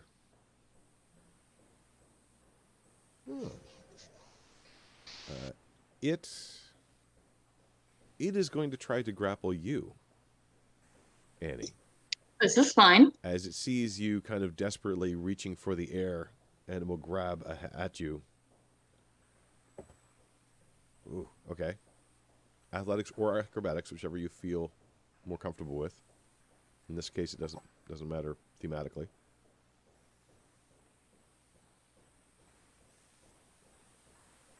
15. 15. You feel its powerful arms, actually not that powerful, but powerful enough. Its arms kind of reach around you. One arm just sort of around your back. The other one still holding the spear, kind of pulling and grabbing onto your body as it drags you down into the water. Let's see. That's its round. Are you ready to go back, Silas, or do you need more time? No, I'm fine. Okay. I'm just making it up as I go along. All right. We will pause for the moment and go back to the other tense situation. The question hangs in the air. The large creature beside Oxia seems to be gauging the two of you and the projection, trying to decide which one to attack. Oxia is curious as to your response as well. And you can see a thin, snake-like tongue kind of jot out of her mouth and basically lick her lips as if eager to get anything out of this. Silas will aim a pointed, I wouldn't even consider that if I were you, at the guy with the trident, and then say, Mother, I have an idea. We'll take the elf. No. And he looks over. We'll take that one too. You're not using it. The image, not with much emotion, just sort of nods its head, and the image vanishes. Oxia cocks her head, looks over at the still unconscious form of Harriet in the cage, And you get the sense that there's almost a little bit of disappointment. The lips are licked once more, and you kind of get the idea that she was kind of looking forward to that little victory meal. Good little snack, yeah. But Oxia's head kind of nods. We are at an accord. We will help, and you will take this morsel away. That other one is tasteless. And she barks something at the other creature, who stands up, kind of looks between all of you, looks at the now vanished form of Zaguatha, and after a little bit of talk back, you get the impression that the power between the two of these is not settled, that they could either one be considered themselves in charge, but after a moment's argument, the larger one walks over to the cage and produces a key from a ring on its belt, and you hear the rusty cage unlocking. While he's doing that, Silas again is going to think a thought at the wrapped up body and say, I'm taking you with me. Just don't say anything. And the response, now maybe a little bit more used to the idea of speaking in its mind. Yes, yes, take away. Too itchy. Can't stand much longer. Need to go to land place. As the creature comes back, sort of basically dragging Harriet. She's still unconscious. It grabs her arms and kind of drags her over with minimal effort, with two of its arms on its left-hand side. It sets it down before you. Meanwhile, in the other cave. Well. Yeah. Pokey pokey. All right. As this one has you grabbed around the stomach, you stab downward with the rapier. Well, that's a natural 19, so 24. That is definitely a hit. No sneak attack in this particular case, but stabbing attack is probably sufficient. That is 4, 5, 6, 7. All right. Forgot what 4 plus 3 is. I was going to say 5, and I'm like, that's wrong. 4 plus a bit. That must be 5. As you stab downward, desperately trying to, probably inverting the rapier so you can kind of stab downward with both hands. The blade or the thin point of the rapier stabbing in towards the back of its spine, and it kind of straightens up and angrily howls at you, holding on for the moment, although perhaps regretting its decision, as this particular fish bites back. Yup. You see, however, that Medric is not looking good. I'm aware. But as a not magic person, there's not much I can do. My head is still out of the water, right? No, it dragged you down under the water. It dragged me down? Yeah.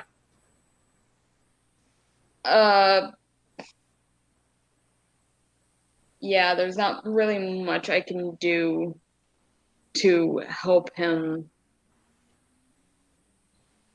like, to distract the other sea devil.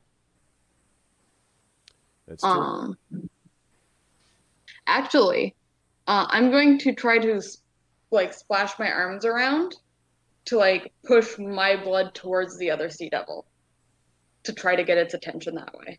Okay. That's an interesting thought. Taste your blood over here, I guess. Yeah. Let's make that a sleight of hand roll. How about that? See if you can waft your blood over in that direction. How much can I flail? That's a natural 18, so okay. 23. So you probably reach over, and there's a little bit of your cloak which has got a good amount of your blood in it now, and kind of tear off a small piece and whip it off in that direction, which kind of floats a little bit, catching the sense of the thrashing that both you and Medric are doing. Weirdly, some sense of the water and the movement of it. You get it just the right way. So it would be like part of my shirt.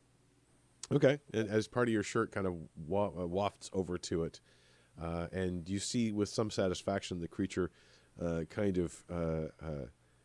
of hesitate for a moment. We'll call it that. Medric. Perfect.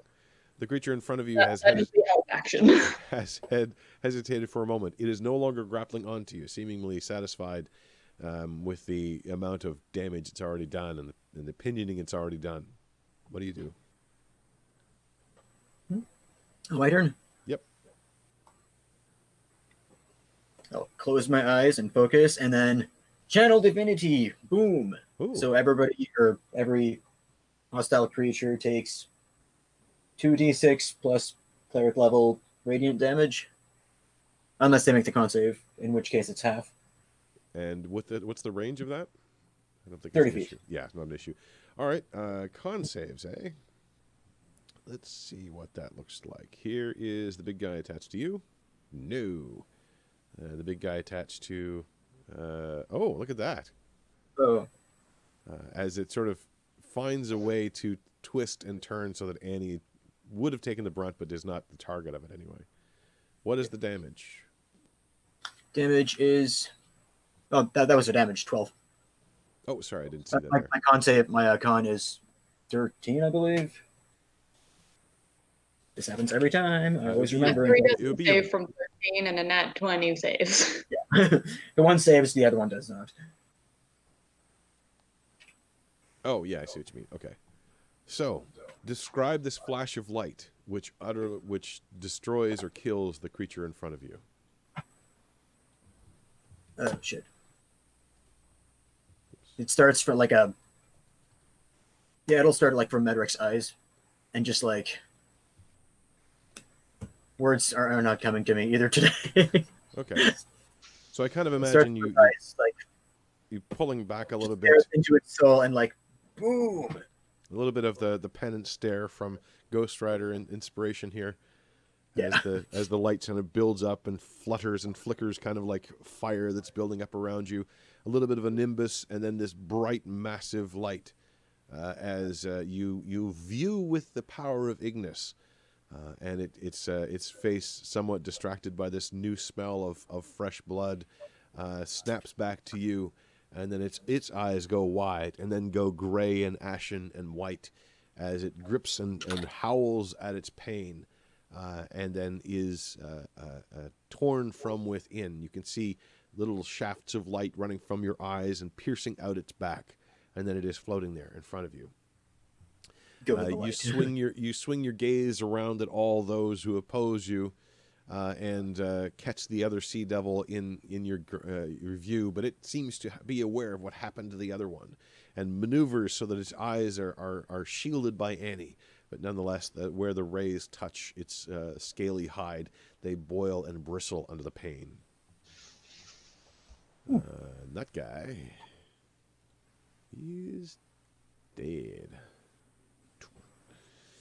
And no longer needs to be part of the initiative. Good job. Nice. He is dead and dead. He is deader than dead. That was close. Meanwhile, that was Medric's turn. That was your action. You still technically have a move and a bonus.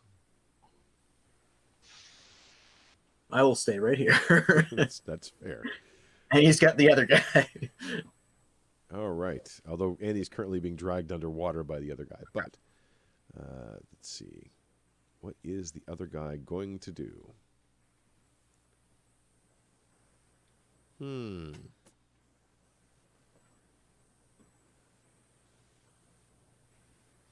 How smart is he? I'll give him an int roll. Okay, he's smarter than that then. What he is going to do... He releases Annie and tries to scrabble at the sphincter. You what? You cut out a little bit. He releases Annie, seemingly somewhat surprised by this and seeing his colleague somewhat under the water, you might say. Then proceeds to try to float up towards the sphincter.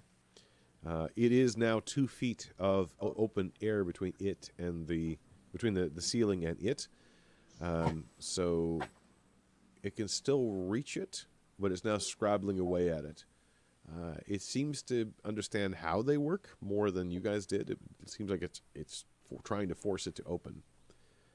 It will be leaving your space, Annie, just because it was going to be floating upward. So you can make an attack of opportunity. I will do so. It is not within Medric's range, though, so you don't get the sneak attack. So 17, 18, 22. 22 is definitely a hit. This one die is like rolling really good this week. Yeah. It learned its lesson from being in jail all last session. 6, 7, 8, 9. 9. 9. 950. Okay. As it scrabbles desperately up, sort of jamming the spear in and trying to get the spear point in the center of this and raking its claws around the outside, you can see the strange muscle-like creature that is these sphincters start to sort of shift and shiver. And it looks like it's just about to get it open when, Annie, from behind, you stab upward with the rapier. Catching it on I stab it in the butt as it's trying to open the butthole. Okay, there's my answer. As it proceeds to move upward, and we pan the camera to look down at this desperate creature as it's sort of scraping across the surface of the camera, representing the sphincter. And then suddenly there's this look in its eyes as they go wide, and it kind of starts to twist its face a little bit and distort and cough as a little bit of its greenish, blackish blood flows out of its mouth. And then its eyes kind of squint, and then they kind of have that expression of, really? And it is dead. Should have kept the door closed. Probably should have. Although they came really close to to getting an extra meal today. Yeah. Last meal, as it turns out. All right. You float there, the water starting to slowly descend once more. Harriet has been dragged over to you, Silas, and placed before you like an offering. I look over to the other ones and that one. Take him, says Oxia. We will not stop you. How will we know when your attack is about to happen?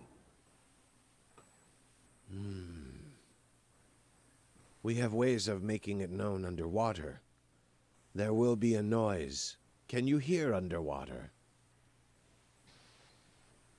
Sometimes. My purpose mostly keeps me on the land.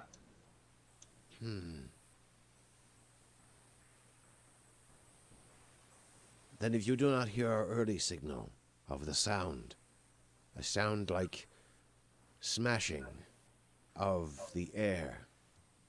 And you get the sense she's trying to describe lightning, maybe? Or thunderclap. Then there will be a light from the stone.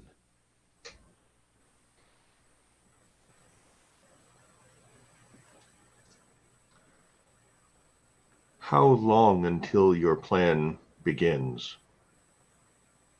And with this, she kind of turns to the other one and barks, who the other one hasn't stopped sort of watching and eyeing you suspiciously. It barks back, something brief, something quick. And then there seems to be a moment of argument between the two of them before finally Oxia seems to settle the argument. You're not exactly sure what the argument was about, but the other one, quiet for a second, and then slowly nods its head and then barks something. We will be ready when the sun has gone down tomorrow. When did we come out here? You came out early the day after, so it still would be morning. Okay, so we've got the rest of this day, and then another day, and then the sun goes down. Okay. Enough time for a long rest, I hope. Yes. Good. I will need time to make preparations with my people. This will be a glorious endeavor. We will work together and begin a new age. First, the Aroka were banished, and now the land dwellers. Soon, the world will be. Actually, I think it is the right level of haughtiness. See. Oh well, I'm too tired for that. Soon the world will be ours. It seems to be appropriate to follow that with make a performance or deception. I will give you the choice. However, there will be different shades to the two. Performance will be basically you're engaged on her side. Deception is you really believe you want this. Same for either of them, so he's going to go with performance. Okay. That's his jam. Oh, runs out. Advantage. Not advantage on this one, no. Actually, no. Given the circumstances, I will say it is advantage because they literally just got to speak with Zagwatha, and it kind of confirms it. Your nervousness, you feel like you're trying to come across as, yeah, this is going to be good. We're going to work together, and I'm looking forward to ruling the world by your side. It comes across maybe as more as, yeah, we'll work together on that, and it'll be great. It'll be great, and this will be fine. It'll be. This is fine. The main mission fails. Sure, I can rule the world, I guess. This is fine. I look at them. I look down at the two. Well, is she tied up as well, or just unconscious? She's just unconscious. It looks like she's still soaking wet, so they probably just dragged her down here.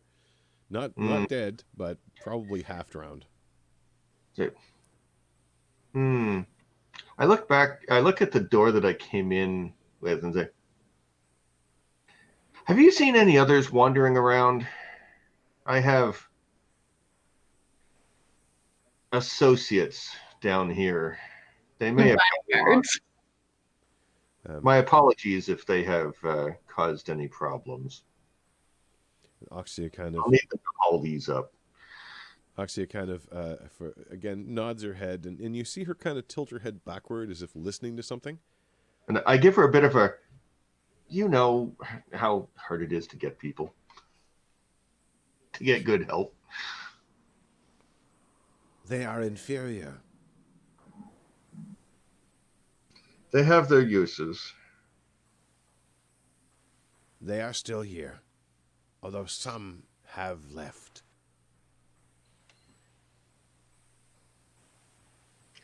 Well, that'll have to be good enough.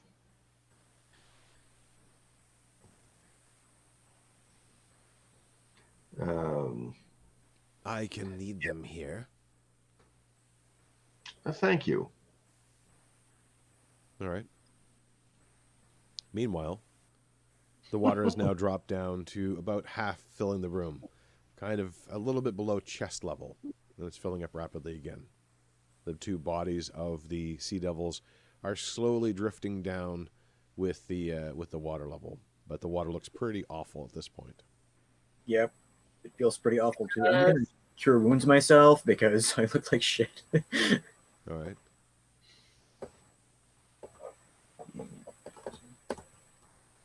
Woo!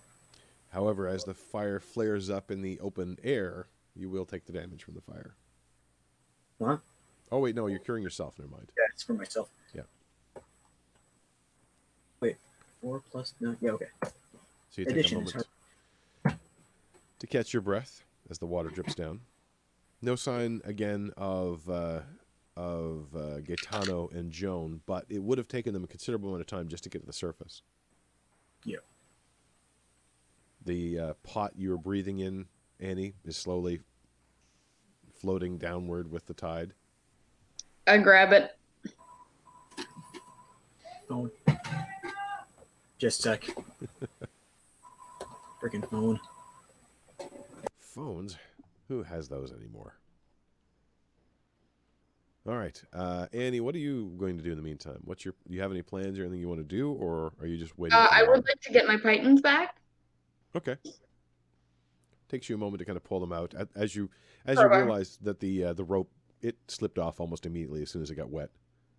Yep. But you retrieve your pythons. Yep. Okay. Okay. We will hopefully not have to pause too long because I actually need Medric here for this particular part of the scene. In the meantime, yeah, okay. In the meantime, Silas, you hear Oxia kind of whistle something, and then you realize that she's just kind of that sense that you have of magical energies being transferred. I had hang up instead of mute. That's all right. I'll return to you in just a second. I just had to go to the other direction. As you feel and actually more hear from around you a rustling, Silas, coming out of the webbing that's there. And then look down to see hundreds, maybe thousands of tiny little spiders emerging out of the webbing, and they all sort of march off in the direction towards the door, and then kind of weirdly find a way to go through cracks, kind of splitting apart into dozens of little tiny directions, rivulets of tiny blue and silver spiders around the door and vanish. They will lead them. Well, I can tell. I think that to myself. The water now has dropped down to about knee height in the room. The two of you kind of gather yourself. Out of the wall, Annie, right beside you, dozens upon dozens of tiny spiders crawl out of tiny little holes, presumably fighting against the tides themselves of the water that's leaving the room as the pressure of the air builds. And they start I to squeal a very the stereotypical terrified spider, terrified preppy girl scream of seeing spiders that anybody here has ever heard. I'll turn towards it, and it's like, what the hell? As they assemble in front of you into this large cluster, kind of stepping all over each other, and react weirdly to your squeal, almost like they are multiple little bodies in one's wave of water, kind of rippling outward, trying to stay away from the sound of your scream. But then they proceed to crawl over the body now of the resting sea devil in front of you, Medric. Mm-hmm. Some of them staying there, some of them starting to crawl within the body and crawl into the wounds, and even some of them penetrating and moving through and out some of the other little holes, and then moving upward towards the wall, they form a sort of spider chain. Moving up to what you recognize as the 4 stones that are there, the strange controls. And Just hammer raised, but not hitting anything yet. What's that? Raising the hammer, but I'm not hitting it yet. Okay. It's what the hell is that? Say hello to my little friends. You're hundreds of thousands of little friends, yes. They're quite gross. As they sort of swarm upward and they build little structures behind them, so there's a half a webbing structure there. They surround the controls, and then you notice that the creatures kind of crawl over one rock and then retreat, then crawl over another rock and then retreat, and then a third rock, and then a fourth rock. Then there's a pause, and then they repeat that pattern.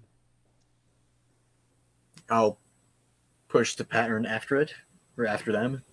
Okay, kind of gingerly reach in, and you notice that they retreat as you get closer, and gingerly press the one stone, which moves, and then another, and then another, and then the fourth one, and then there's a ka-chunk in the door, similar to what you heard before. The water now has dropped down to just above your ankles. I grab my pot. I'll say to Annie, it's like, I hope Silas is doing better than we are.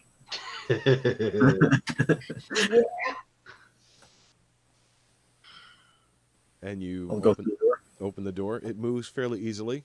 A little bit of water rushing into the other room, but as the water rushes in, the swarm kind of follows it along and proceeds to lead you all the way to the other door, repeating that same procedure of building up a little bit of structure and then demonstrating how the door should open.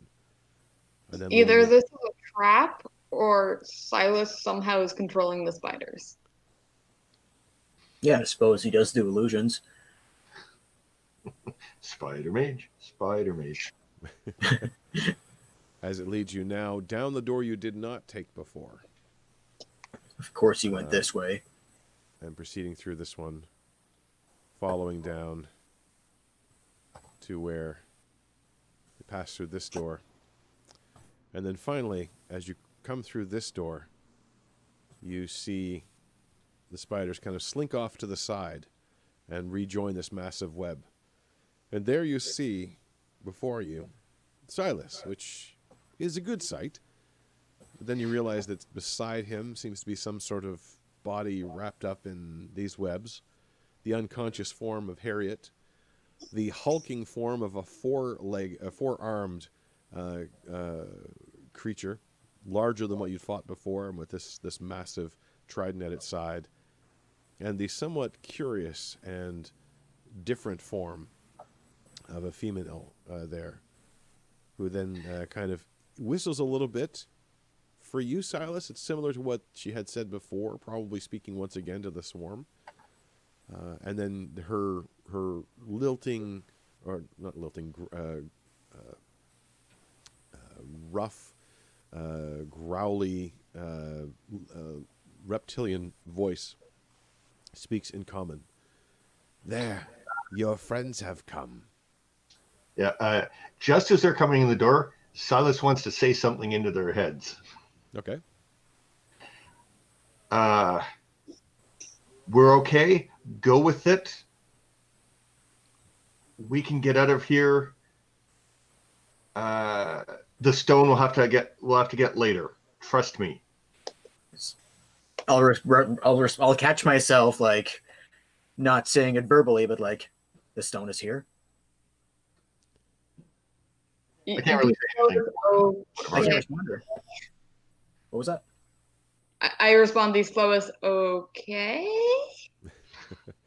And actually, as you come in, you will have noted that sort of ball of rippling darkness that's not far from you. Oh, hell. Silas, are you okay? I think actually she was saying something too. I wanted to get that in as soon as they came in, but I think she's. Yep. I think. Oxia? Yeah, I think she was saying something. Yep, she just said it in common time, mostly to you, but also to them. I have brought your friends. You will go now. Yes. I look over at my friends and say, we will need these elves. Take them back up to the surface. All right. And then I wander. Bowing on? Yeah, I walk over to them, and then just while I'm out of, damn it, I keep wanting to call her Anixia, but no, that's not it. Oxia. When I'm close enough to them that she can't see me, my face is like, go with it, go with it, go with it. Yeah, you get the feeling that Silas is somewhat nervous about the situation, but seems to have reached some sort of strange accord. Okay. And do I see the stippled or the light that's being darkened? You don't see it. You see the darkness. I will allow you to make a, let's call it a perception check. Perception. You get a sense that it's nearby, but you don't see it, and you can't get direction out of it. However, the vast, bubbling, roiling, organic bubble of darkness is a pretty good indicator that something is being kept there. So it's still a reasonable guess, even if you can't feel it. With my 12 strength, do I think I can carry Harriet? I think that you could probably drag her. Carry might be a bit optimistic. Yeah, 12 strength can lift about 180 pounds before they're encumbered. Yeah, you could probably. It will be slow for you. I can carry Okay. it for sure. And firemen. Just out of the room, basically, is what I'm going for. I mean, 180 pounds soaking wet is literally what you'd be looking at potentially, as she is still quite soggy. So you're going to go over and try to pick up Harriet? Yep. Okay. As you kind of get closer. I feel more confident carrying her than whoever's in the mummy situation, and I'm not touching the spider. You can actually still see, as you kind of walk by, you can still see the swarming masses of little tiny spiders all around, moving back and forth. It is a little bit like the old Silas and Charybdis, though, because you look over to your right and see the hulking form of this four-armed behemoth who's looking at you with, well, make an insight check. He's looking at you intently. And I want to strangle a lawnmower. It's the other problem with Sunday mornings. Yeah, well, it hasn't been a problem so far. We've been lucky, I guess. Not great. Number 6. 6? Yeah. There's a couple of thoughts. It's a bit hard to read. Their facial expressions are made up of different things than yours, but judging on the way the eyes are and the teeth, maybe the bit of the way the shoulders are holding that trident, you're pretty sure he wants to eat you. Yep. I grab her and I back as far as I can to the door. Okay. I'll pick up the spider web guy. Okay. He's actually part of the map, so I can't move him at the moment, but... Yeah, I'm just saying, like, I'm picking him up. Yeah. It is a little bit weird because the spiders do kind of move mostly out of your way. There are quite a few spiders still embedded in the webs that are holding him, however. And you see this one eye that's been revealed, and a spider kind of crawls across the eye, and it blinks madly. And you hear this from inside. Oh, he's alive. We'll just tear apart the webbing then. Okay. It is tougher than you expect, and it's extraordinarily sticky. So as you're pulling off this webbing, you're getting half of it on yourself. And after a while, it looks as though the two of you were wrestling in silly string. But I will look over just with our commander and says, "That can be left till later. Just get him out of here. All right. Get it out of here." As you have pulled back some, you do realize it's a female elf, light blue skin, desperate look in its eyes, and as soon as one of the hands is released, it starts to sort of scrabble at itself, or herself, I should say, trying to scrape off the still spiders you can see in the webbing, which is infused throughout the clothing as well. The clothing is ragged and torn, ill-fitting, weirdly enough. It looks like the shirt is too small and kind of too taut for the body. And you can see that it doesn't seem to be injured, just lots and lots of tiny little bites. Thank you, Release, thanks, she says, kind of desperately, and then sort of clings onto you as still seems weak, if not actually wounded. As you proceed towards the door, I'm assuming. Are you saying anything else before you leave, Silas?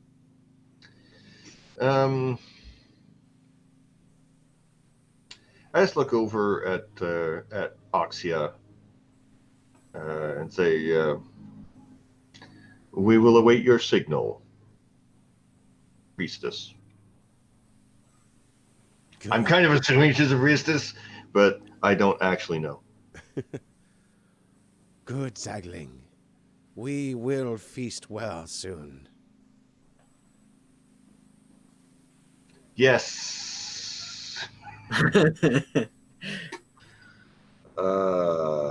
Boy. As you all proceed. Now, where are you going from here? I'm thinking back to the butthole, but I'm gonna collect up pearls for that. Any particular butthole? The one we came in? That's nearest the rowboat, I guess. Okay. You do know of a few of them because there's the ones, the one where the other group had just been was one of them. There's also one in the treasure room, and there's the one you came in on. There's also another one up in the upper, sort of north eastern corner where you first fought the pair of, well, 3 of the sea devils. Oh, I'll mention that. Actually pick up the money that was there. Yeah, Yep. that too. We grabbed what we could carry each. Okay, yeah. Yeah, a few handfuls each. So Okay. we returned to taxes. Yeah.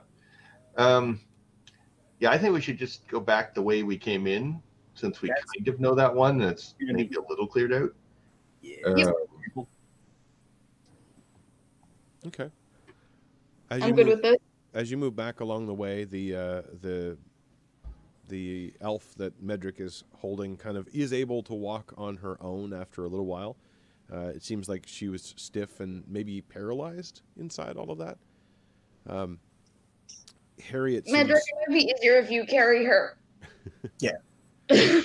As you kind of hand Harriet over to Medric, she moans slightly but does not yet wake up and coughs a little bit. Along the way, as you make your way back through the numerous doors and try to remember which way you went, thankfully it seems a lot easier on the way back to remember this. Each of you make a perception check. No. Oh. 6. That means it is Silas who notices, and you can choose whether to mention this or not. As along the way, you do see every once in a while a cluster of small spiders, possibly shadowing your travel along the way. Yeah. No, I'm not saying anything. That's probably for the best. I probably know where the exit is, though. I mean, actually, I will go over to one of the groups and hold out a hand near one, shaking slightly. Okay. Trying to get one onto my hand. The cluster tentatively approaches, and then as you kind of lean your hand down, about a dozen of them climb onto your hand and start crawling up your arm. I look at them, and assuming she's got some sort of notice thing going on, I look over at the webbing that's still on. Oh, actually, no, she's mostly moving. She's mostly got the webbing off, doesn't she? Yes. Okay, never mind then. I just wanted to make sure that the spiders were out of the webbing, but if she's not webbed anymore, then there's probably nothing hiding there. Never mind. Yeah, just keep on keeping on. I don't tell them anything about it because I don't want anyone spooked suddenly. Or to like start asking questions or throwing Molotov cocktails. Yeah. I will again say to their heads, we should be quiet. I think she can see and hear anything that goes on inside here. Just pretend I'm in charge and we can get these 2 out of here to safety. This ability that Silas has now demonstrated numerous times, it's still a little unnerving to hear his voice directly in your head. That seems like a pretty powerful magic trick. As you kind of move backward, Harriet moans and half comes awake, kind of coughing a little bit, asking where she is. not seemingly aware of herself in the immediate circumstance. I won't say anything because I'm supposed to be aloof right now. So, I'll just tell her we're underwater. How good are you at swimming? Please say good. Very good. Great. Because we need to swim up. All right, I think I can do that. And she kind of steps up, slowly getting up to her feet on her own. She's still somewhat shaky and woozy. And kind of I turn to the other one. And you? Me what? How good are you at swimming? Oh, swimming. Good? Because we have to swim a fair bit. Oh, yes, swim good, yeah. Upwards, yes. Just awkward nod. I have complete faith in this plan. Let's go. All right. You make your way I'll back ask to that. Silas, who is this person? I have 18% of a plan. Oh, I am You have the dice Stella. rolls, you don't need a plan. I am Stella. And the blue elf extends her hand. From Sidada. Yeah, you know it? Do I know Sedada? Make a history check. May I as well? Sure. I'll shake her hand, though. I mean, there's no COVID-19 in Andy, there. you make it with advantage. Yeah, no COVID-19 in my world yet. I already had a plague in the other version of the world. 15.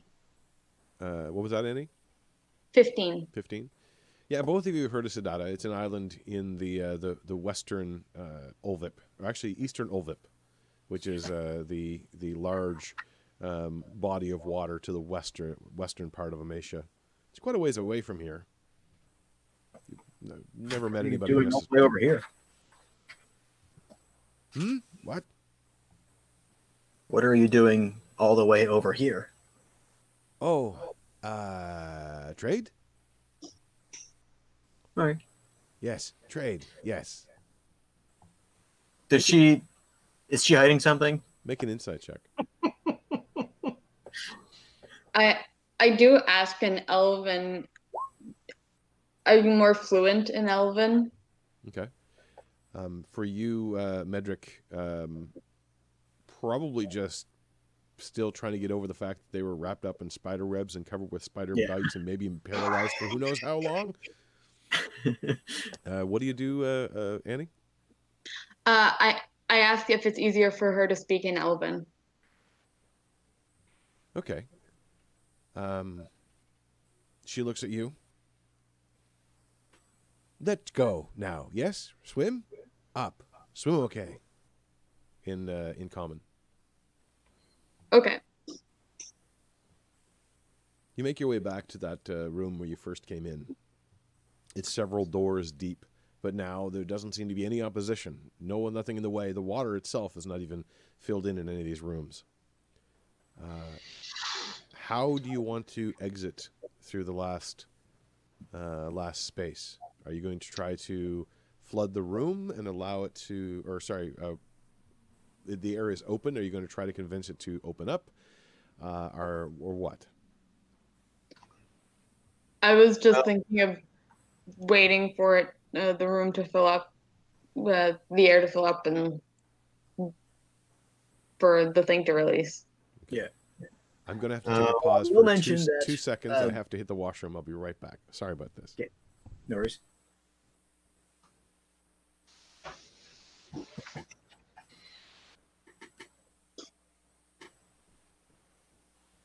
I'm going to check the food that's cooking.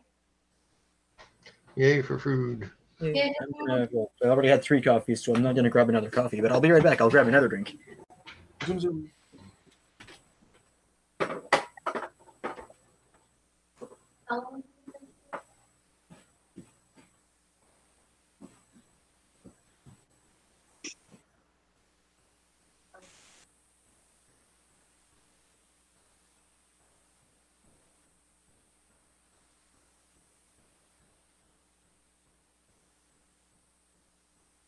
It's 125. I think we're in around 1 o'clock, so good. Yeah, they look good.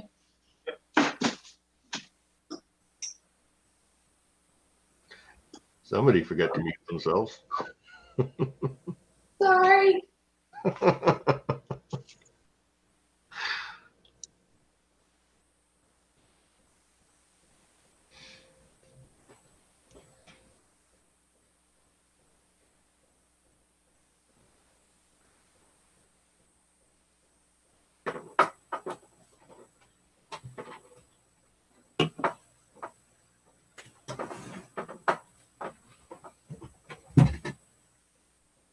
I have returned.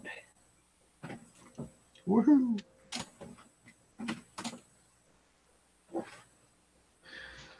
So MVP of the day is like Pat's dice rolls. Kinda, yeah. If any of those had screwed up, Silas would have been in a seriously bad position. And model magic sucks.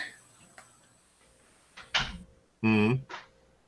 It's like, you know, that like model magic like shapeable foam. Oh, okay. I got this, and it's like all cracking. I mean, look at this shit. Oh, that sucks. I can fill it up. It's just an extra Yeah. step I didn't want to have to take. Yeah.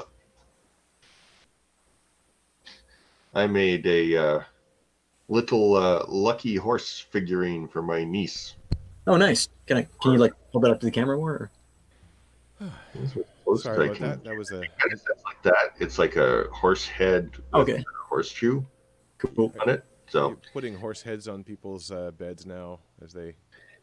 yes, on my my tiny nieces probably.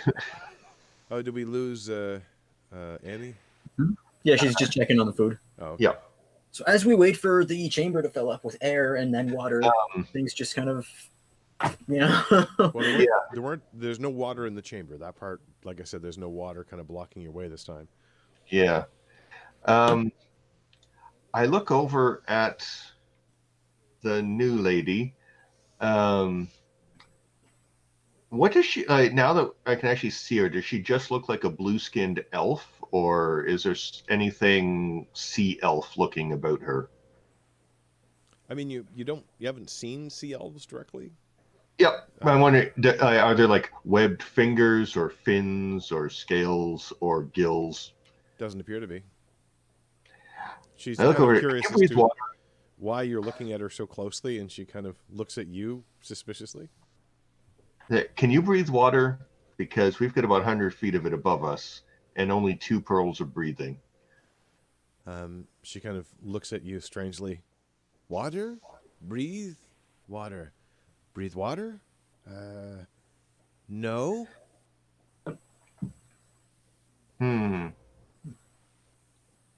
How long can you hold your breath? Hold breath.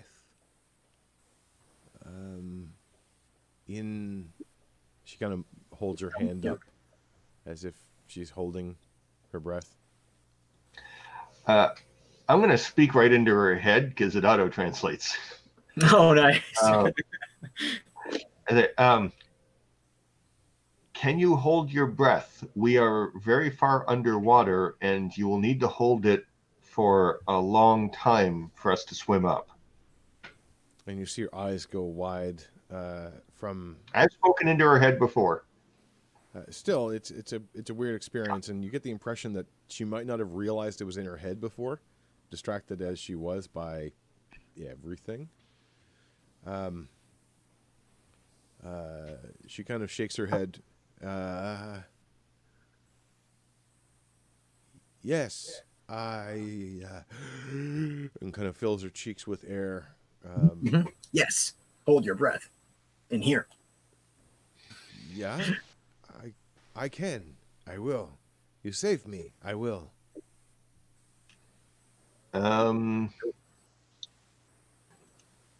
Man, one more level until I get that thing that would be so useful right now. That's why I got to do this now. Yeah. I'll ask the others. How long can you guys hold your breath normally? Yeah. Silas, like 1 minute. Silas has a crappy constitution. The other thing you do remember, this particular vent where you came in, the water had become cloudy because you were cutting up a lot of the stingweed. Yeah, Yeah, That was a while we ago. want to actually go the way that Gaetano went. And you do remember that Gaetano had the oil rubbed on his body that he claimed would help you against the stingweed.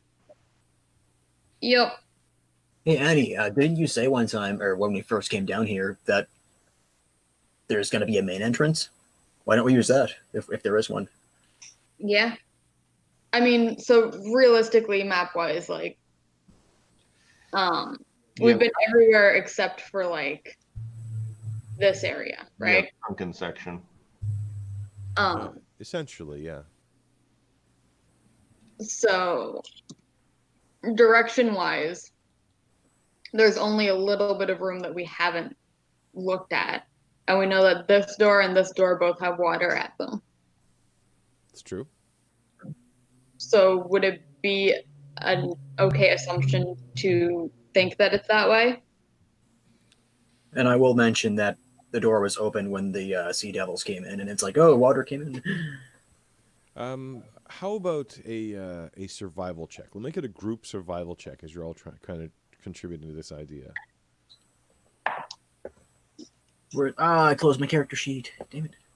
Hey, Silas, who has very little survival experience, goes, yeah, that sounds good. 13. Holy moly. Oh, Wow. Holy moly. As Annie is laying out this idea and kind of working at it from the logistics point of view, and I kind of imagine that we get that interior view of Annie's head, the sort of map projection view of her going, okay, if we entered this way and we went that way, that means these two doors are the only ones we haven't checked, and they both have water behind them. And meanwhile, Medric is like, what about we just go through the door? I'm pretty sure that must lead outward somewhere. And I'm pretty sure that I can get through this door. And Silas is sort of, well, if they came in through there and they were already full of water, that must be the way. So Annie comes up with the idea, and the other two confirm it. Cool. God, we just mansplained it. Unfortunately, Like Annie comes up with a plan, and Medric and Silas just look at each other and repeat it and go, "Yeah, that was great." Yeah, so, totally. So for Annie, Medric, and I'm just like, for Annie, there is probably a lesson that you would have heard when you were younger, and it sort of bore out a little bit, which is someone will agree with your idea if you make them think it's theirs. yep. So really what happened here is Annie just manipulated the other two into agreeing with her. Cool. But yes. That was totally my idea, though. I mean, look at that 20. You can try to open this door. I guess that's where you were, because you all kind of gathered. I've moved the icons, but That would have been our place. So yeah, we're actually right next to it. Yeah, because that was where you had come in and decided. And this was kind of funny because I wasn't sure what was going to happen at the very beginning, if you guys are going to go left or go right. And it turns out you went deeper in, which was awesome. So now, you do know that to open that door, you will have to flood this room. Yeah. Who can hold their... Actually, let's take a couple of minutes and everybody hold your breath. Okay. We need to know who can hold their breath the longest. And I'll say that in New Girl's head, just so there's no confusion. And then Silas passes out 60 seconds later. Or you can just open your mouth. Well, actually, you can't hold your breath because it's being generated from within your mouth. All right. Okay, Shit. well, take the pearls out then. Okay. It would be Silas first. Stella, the new girl, seems to give out just after Silas does. And I think between Medric and Annie, what is your constitution scores? Plus 3 modifier? I'm +1. So Annie would be next, and then Medric. And surprisingly, Harriet is actually before Annie. So to wrap that up, Silas, Stella, Harriet, Annie, Medric. So What do I Silas win? and Stella should get the pearls. Yeah, that would suggest that the two of us are the least able to get out on our own. Oh wait, I don't win a thing. I lose a thing. God damn it. And yeah, if we've got a couple of ceramic pots with us for everyone else, then Yeah, right. The pots. Well, you've got then one, yeah, I think that's the because best we can prepare because I don't have anything that'll help. But yeah, no, the if we can double back and go get pots for the other three of us. Yeah, we should be able to. I mean, we're gonna have a fair bit of time before we can leave. Well, you feel like you were given the escort out. You're not sure if you have the free run of the place. Yeah. Or I did bring like those makeshift bombs that I made. I can just like toss those out and reuse the bottles. I mean, we're not going to be throwing them at the creatures anymore because they're going to kill us. Yeah, they give you a few bottles worth, anyways. Okay. Yeah, I'll keep the chamber pot. The oily bottles will be a little weird to drink out of, but you can certainly try. Would like emptying a water skin and using that to breathe work? It would give you a couple of swallows of air, yeah. Yeah, you could probably breathe a bunch of air into it and then cap it, and then it would hold it. That certainly works. Okay, so you start to make these arrangements to pull it all together and breathe into it. Who's getting the So pearls? instead of emptying the bombs, because those might be useful later. Oh, the bombs? Okay, yeah, so keep the bombs? Yeah, empty your water skin and use that. Right. Just for fun, we'll throw... Oh, drink my water skin because I don't want to waste the good water. I will But throw yeah. that on as Stella for the moment. Just so we have her on there. Don't really need her, but that's okay. We know it's all theater of the mind now anyway. Yeah, and we can show Stella how to use the pearl. Just here's how you breathe. Swallow? No. Place under time.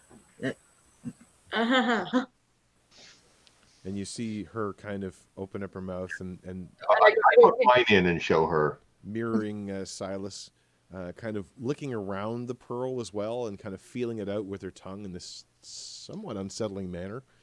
And then eventually kind of shoving it underneath, and then you hear you don't hear it, but you know that sound, because inside your own mouths, when this thing grabs on, it's a little bit like when you chew on something and there's a little bit of bone or something and there's that kind of feeling. That's the worst. And her eyes go wide when it happens. Silas, make a perception check.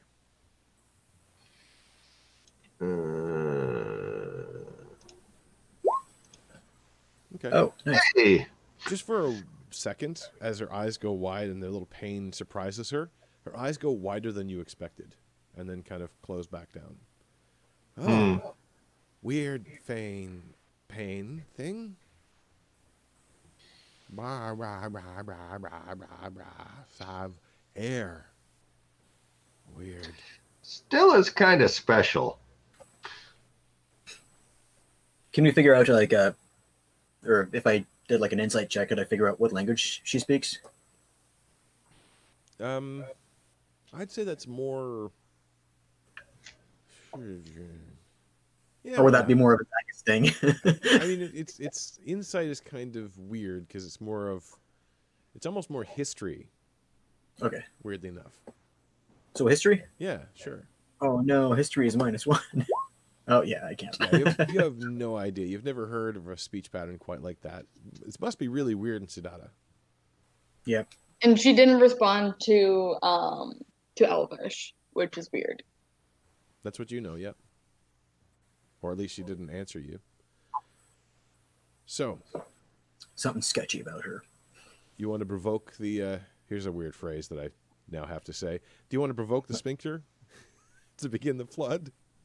I thought we were going out through the main entrance. But Oh yeah, we were through the main entrance. But in order to open the door, there cannot be air in this room. Oh, right. All right, who wants to put something in the hole?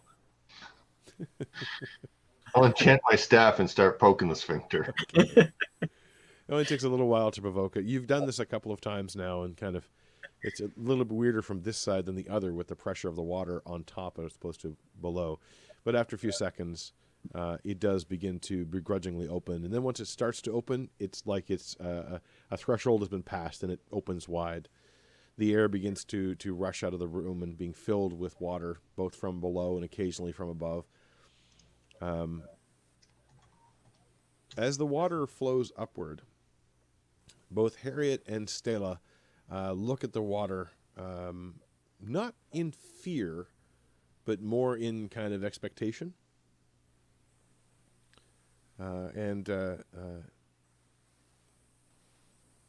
did you give Harriet to breathe with? Anything? Or just going to rely on holding her breath? We would have offered probably one of the water skins. Yeah. Okay. She looks at it kind of funny and looks at the water. I don't think I need it. If you're sure. And as the water Hold on to it just in case. She grabs it, and it's kind of bobbing in the water beside her, full of air.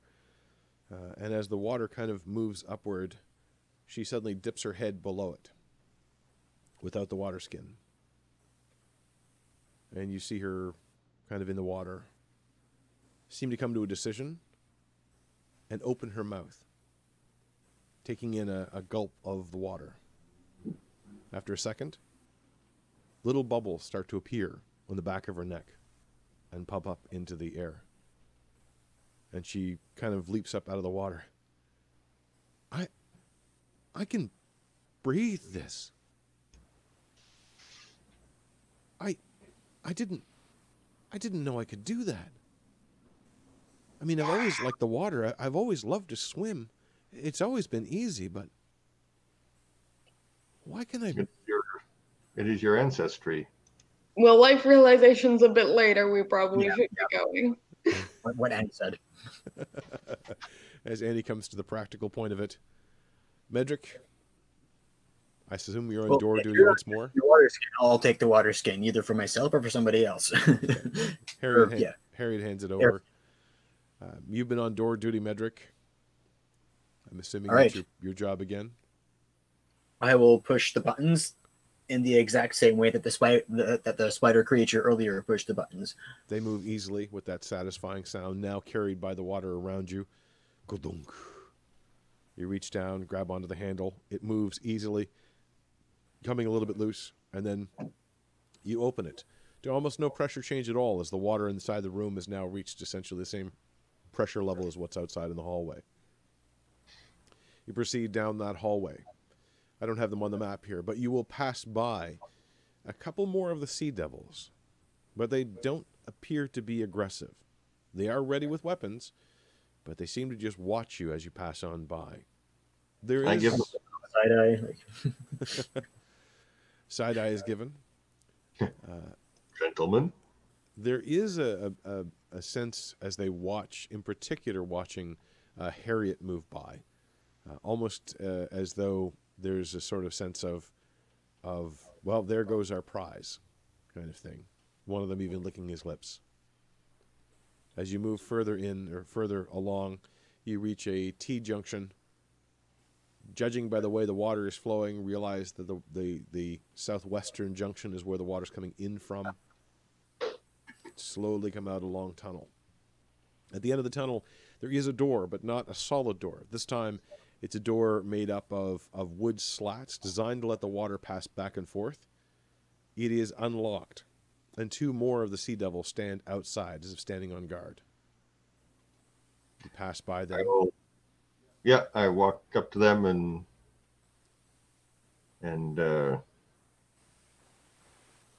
make sure that everyone can get out. I will leave last. And they do not move, but they are wary, as if expecting to be attacked. After a few tense moments, you see yourselves in what looks like a tunnel, but then you realize what it is just a deep groove in the earth where the stingweed has not been placed, or rather probably has been harvested, and the rest of the stingweed curves over it, almost like a tunnel, and then you realize you couldn't have seen it from above unless you'd stumbled upon that particular spot. After a few more seconds, you find yourselves at the end of that seaweed forest and are free. I tell people, try not to, just in their heads again, try not to swim up too fast. It may cause issues, but go as fast as you need to. Harriet. Does D&D have the bends? Sorry? Is the bends a thing in D&D? Like, I asked Mark a couple of sessions ago, and he said yes, but Yeah. okay. Yeah. that name so much. But It gets weird when you have magic that can overcome most of the issues that the bends would actually produce. Mhm. Because technically you have oxygen generation at a rate that keeps you alive and probably keeps the pressure normalized as well. The two of us with pearls probably don't have to worry about it, but everyone else who's not using magic is going to have to. As soon as you clear the stingweed, Harriet kind of surges on ahead, and you get the sense this newfound freedom in her, where she seems to no longer have the same worry as a typical swimmer would through water. She's not worried about holding her breath anymore. In fact, you can see a small trail of bubbles coming from the back of her neck as she moves, and is in fact a great swimmer, perhaps even preternaturally so. Stella also seems to be at home in the water. Every once in a while... From the air skin. What's that? I'll grab like a swig from the air skin. Okay, yep. Another cheek full of the somewhat... actually, no, it was only water. It wasn't actually wine, so it's not going to taste too bad. And keep yourself in motion. Stella, as I said, also seems to be somewhat more comfortable now in the full water. Every once in a while, you see Stella kind of open her mouth, and a bubble of air comes out, and she seems to be surprised by that process, and even laughing a little bit, although it doesn't really translate too well underwater, although the laugh is a little high-pitched, weirdly enough. You swim up. Are you going to swim up to the surface first, or are you going to swim over where the boat was? You don't have a lot of... Surface first, because the boat was a a lot of time. fair distance away. You swim up towards the surface. Just as the sun has crested beyond noon at this point. For you, Medric, it is a welcome feeling as the warmth floods you, almost as though to say hello. For the other two, it's just a freedom from the oppressive darkness underneath. For Stella, who keeps kind of just below the crest of the water, it seems almost like an afterthought to come up above it. But on the other side, Harriet breaches the water, strongly swimming to the point where she actually leaps up almost halfway out of the water for coming back down to keep on the surface. From across the water, you hear a now familiar voice. "Ahoy, kids! I'll be there in a minute." And you see Gaetano at the oars of your boat, trying to move over in your direction. You can see also that Joan is a little drier, having been outside for a little while, but looks very relieved to see you all. The boat comes over, you all climb aboard, and we'll pick up as you arrive back at the lighthouse, perhaps, next week. How about that? A little bit of a shorter session. We do have a hard out today, but I want to thank all of you for joining me and for playing. Any last thoughts before we wrap up today? I'm glad nobody died. They lived. I mean, The next one is probably going to be called Silas has some splaining to do. Yeah. Silas is happy for the wash of water to remove any of the concern that he had physically displayed. Yes, I would imagine there's lots of questions to be asked. well, we can ask those next week. I have unfortunately failed to add more articles to the World Anvil site. I'll be flogging myself later and typing up a few of them that I have in mind. But we do have a World Anvil site that we are building for this. If you're watching this and you have questions about the world, that will be one of the places we'll try to answer some of those that aren't coming up in the game itself. We also have a YouTube channel where you can find this and previous episodes, in case you're wondering, or you want to go back and watch them again and go, what the hell just happened? Because I know occasionally I have to do that. That's at youtube.com/ENCAF1. We are streaming live. If you're catching this on YouTube, we stream live on Sundays. Because of the way the weather had been, we started at 11 a.m. Atlantic time on Sundays. We will probably be transitioning back to maybe our normal time because I see the weather starting to no longer become quite as sweaty. Although I think under my brilliant lights and with all the pressure of running a game, I'm sweating anyway, so it may not make a difference to me. Oh, we have invasion of another kitty who didn't want to be on camera shy.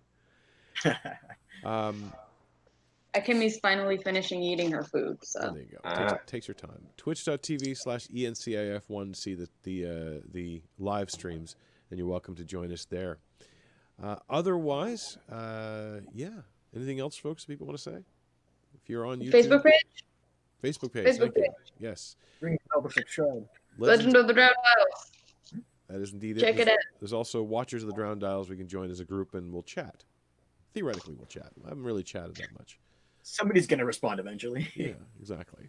And if you want to check out the pictures, there's a Pinterest site of mine called Silver Moon Bay as the ones from this game.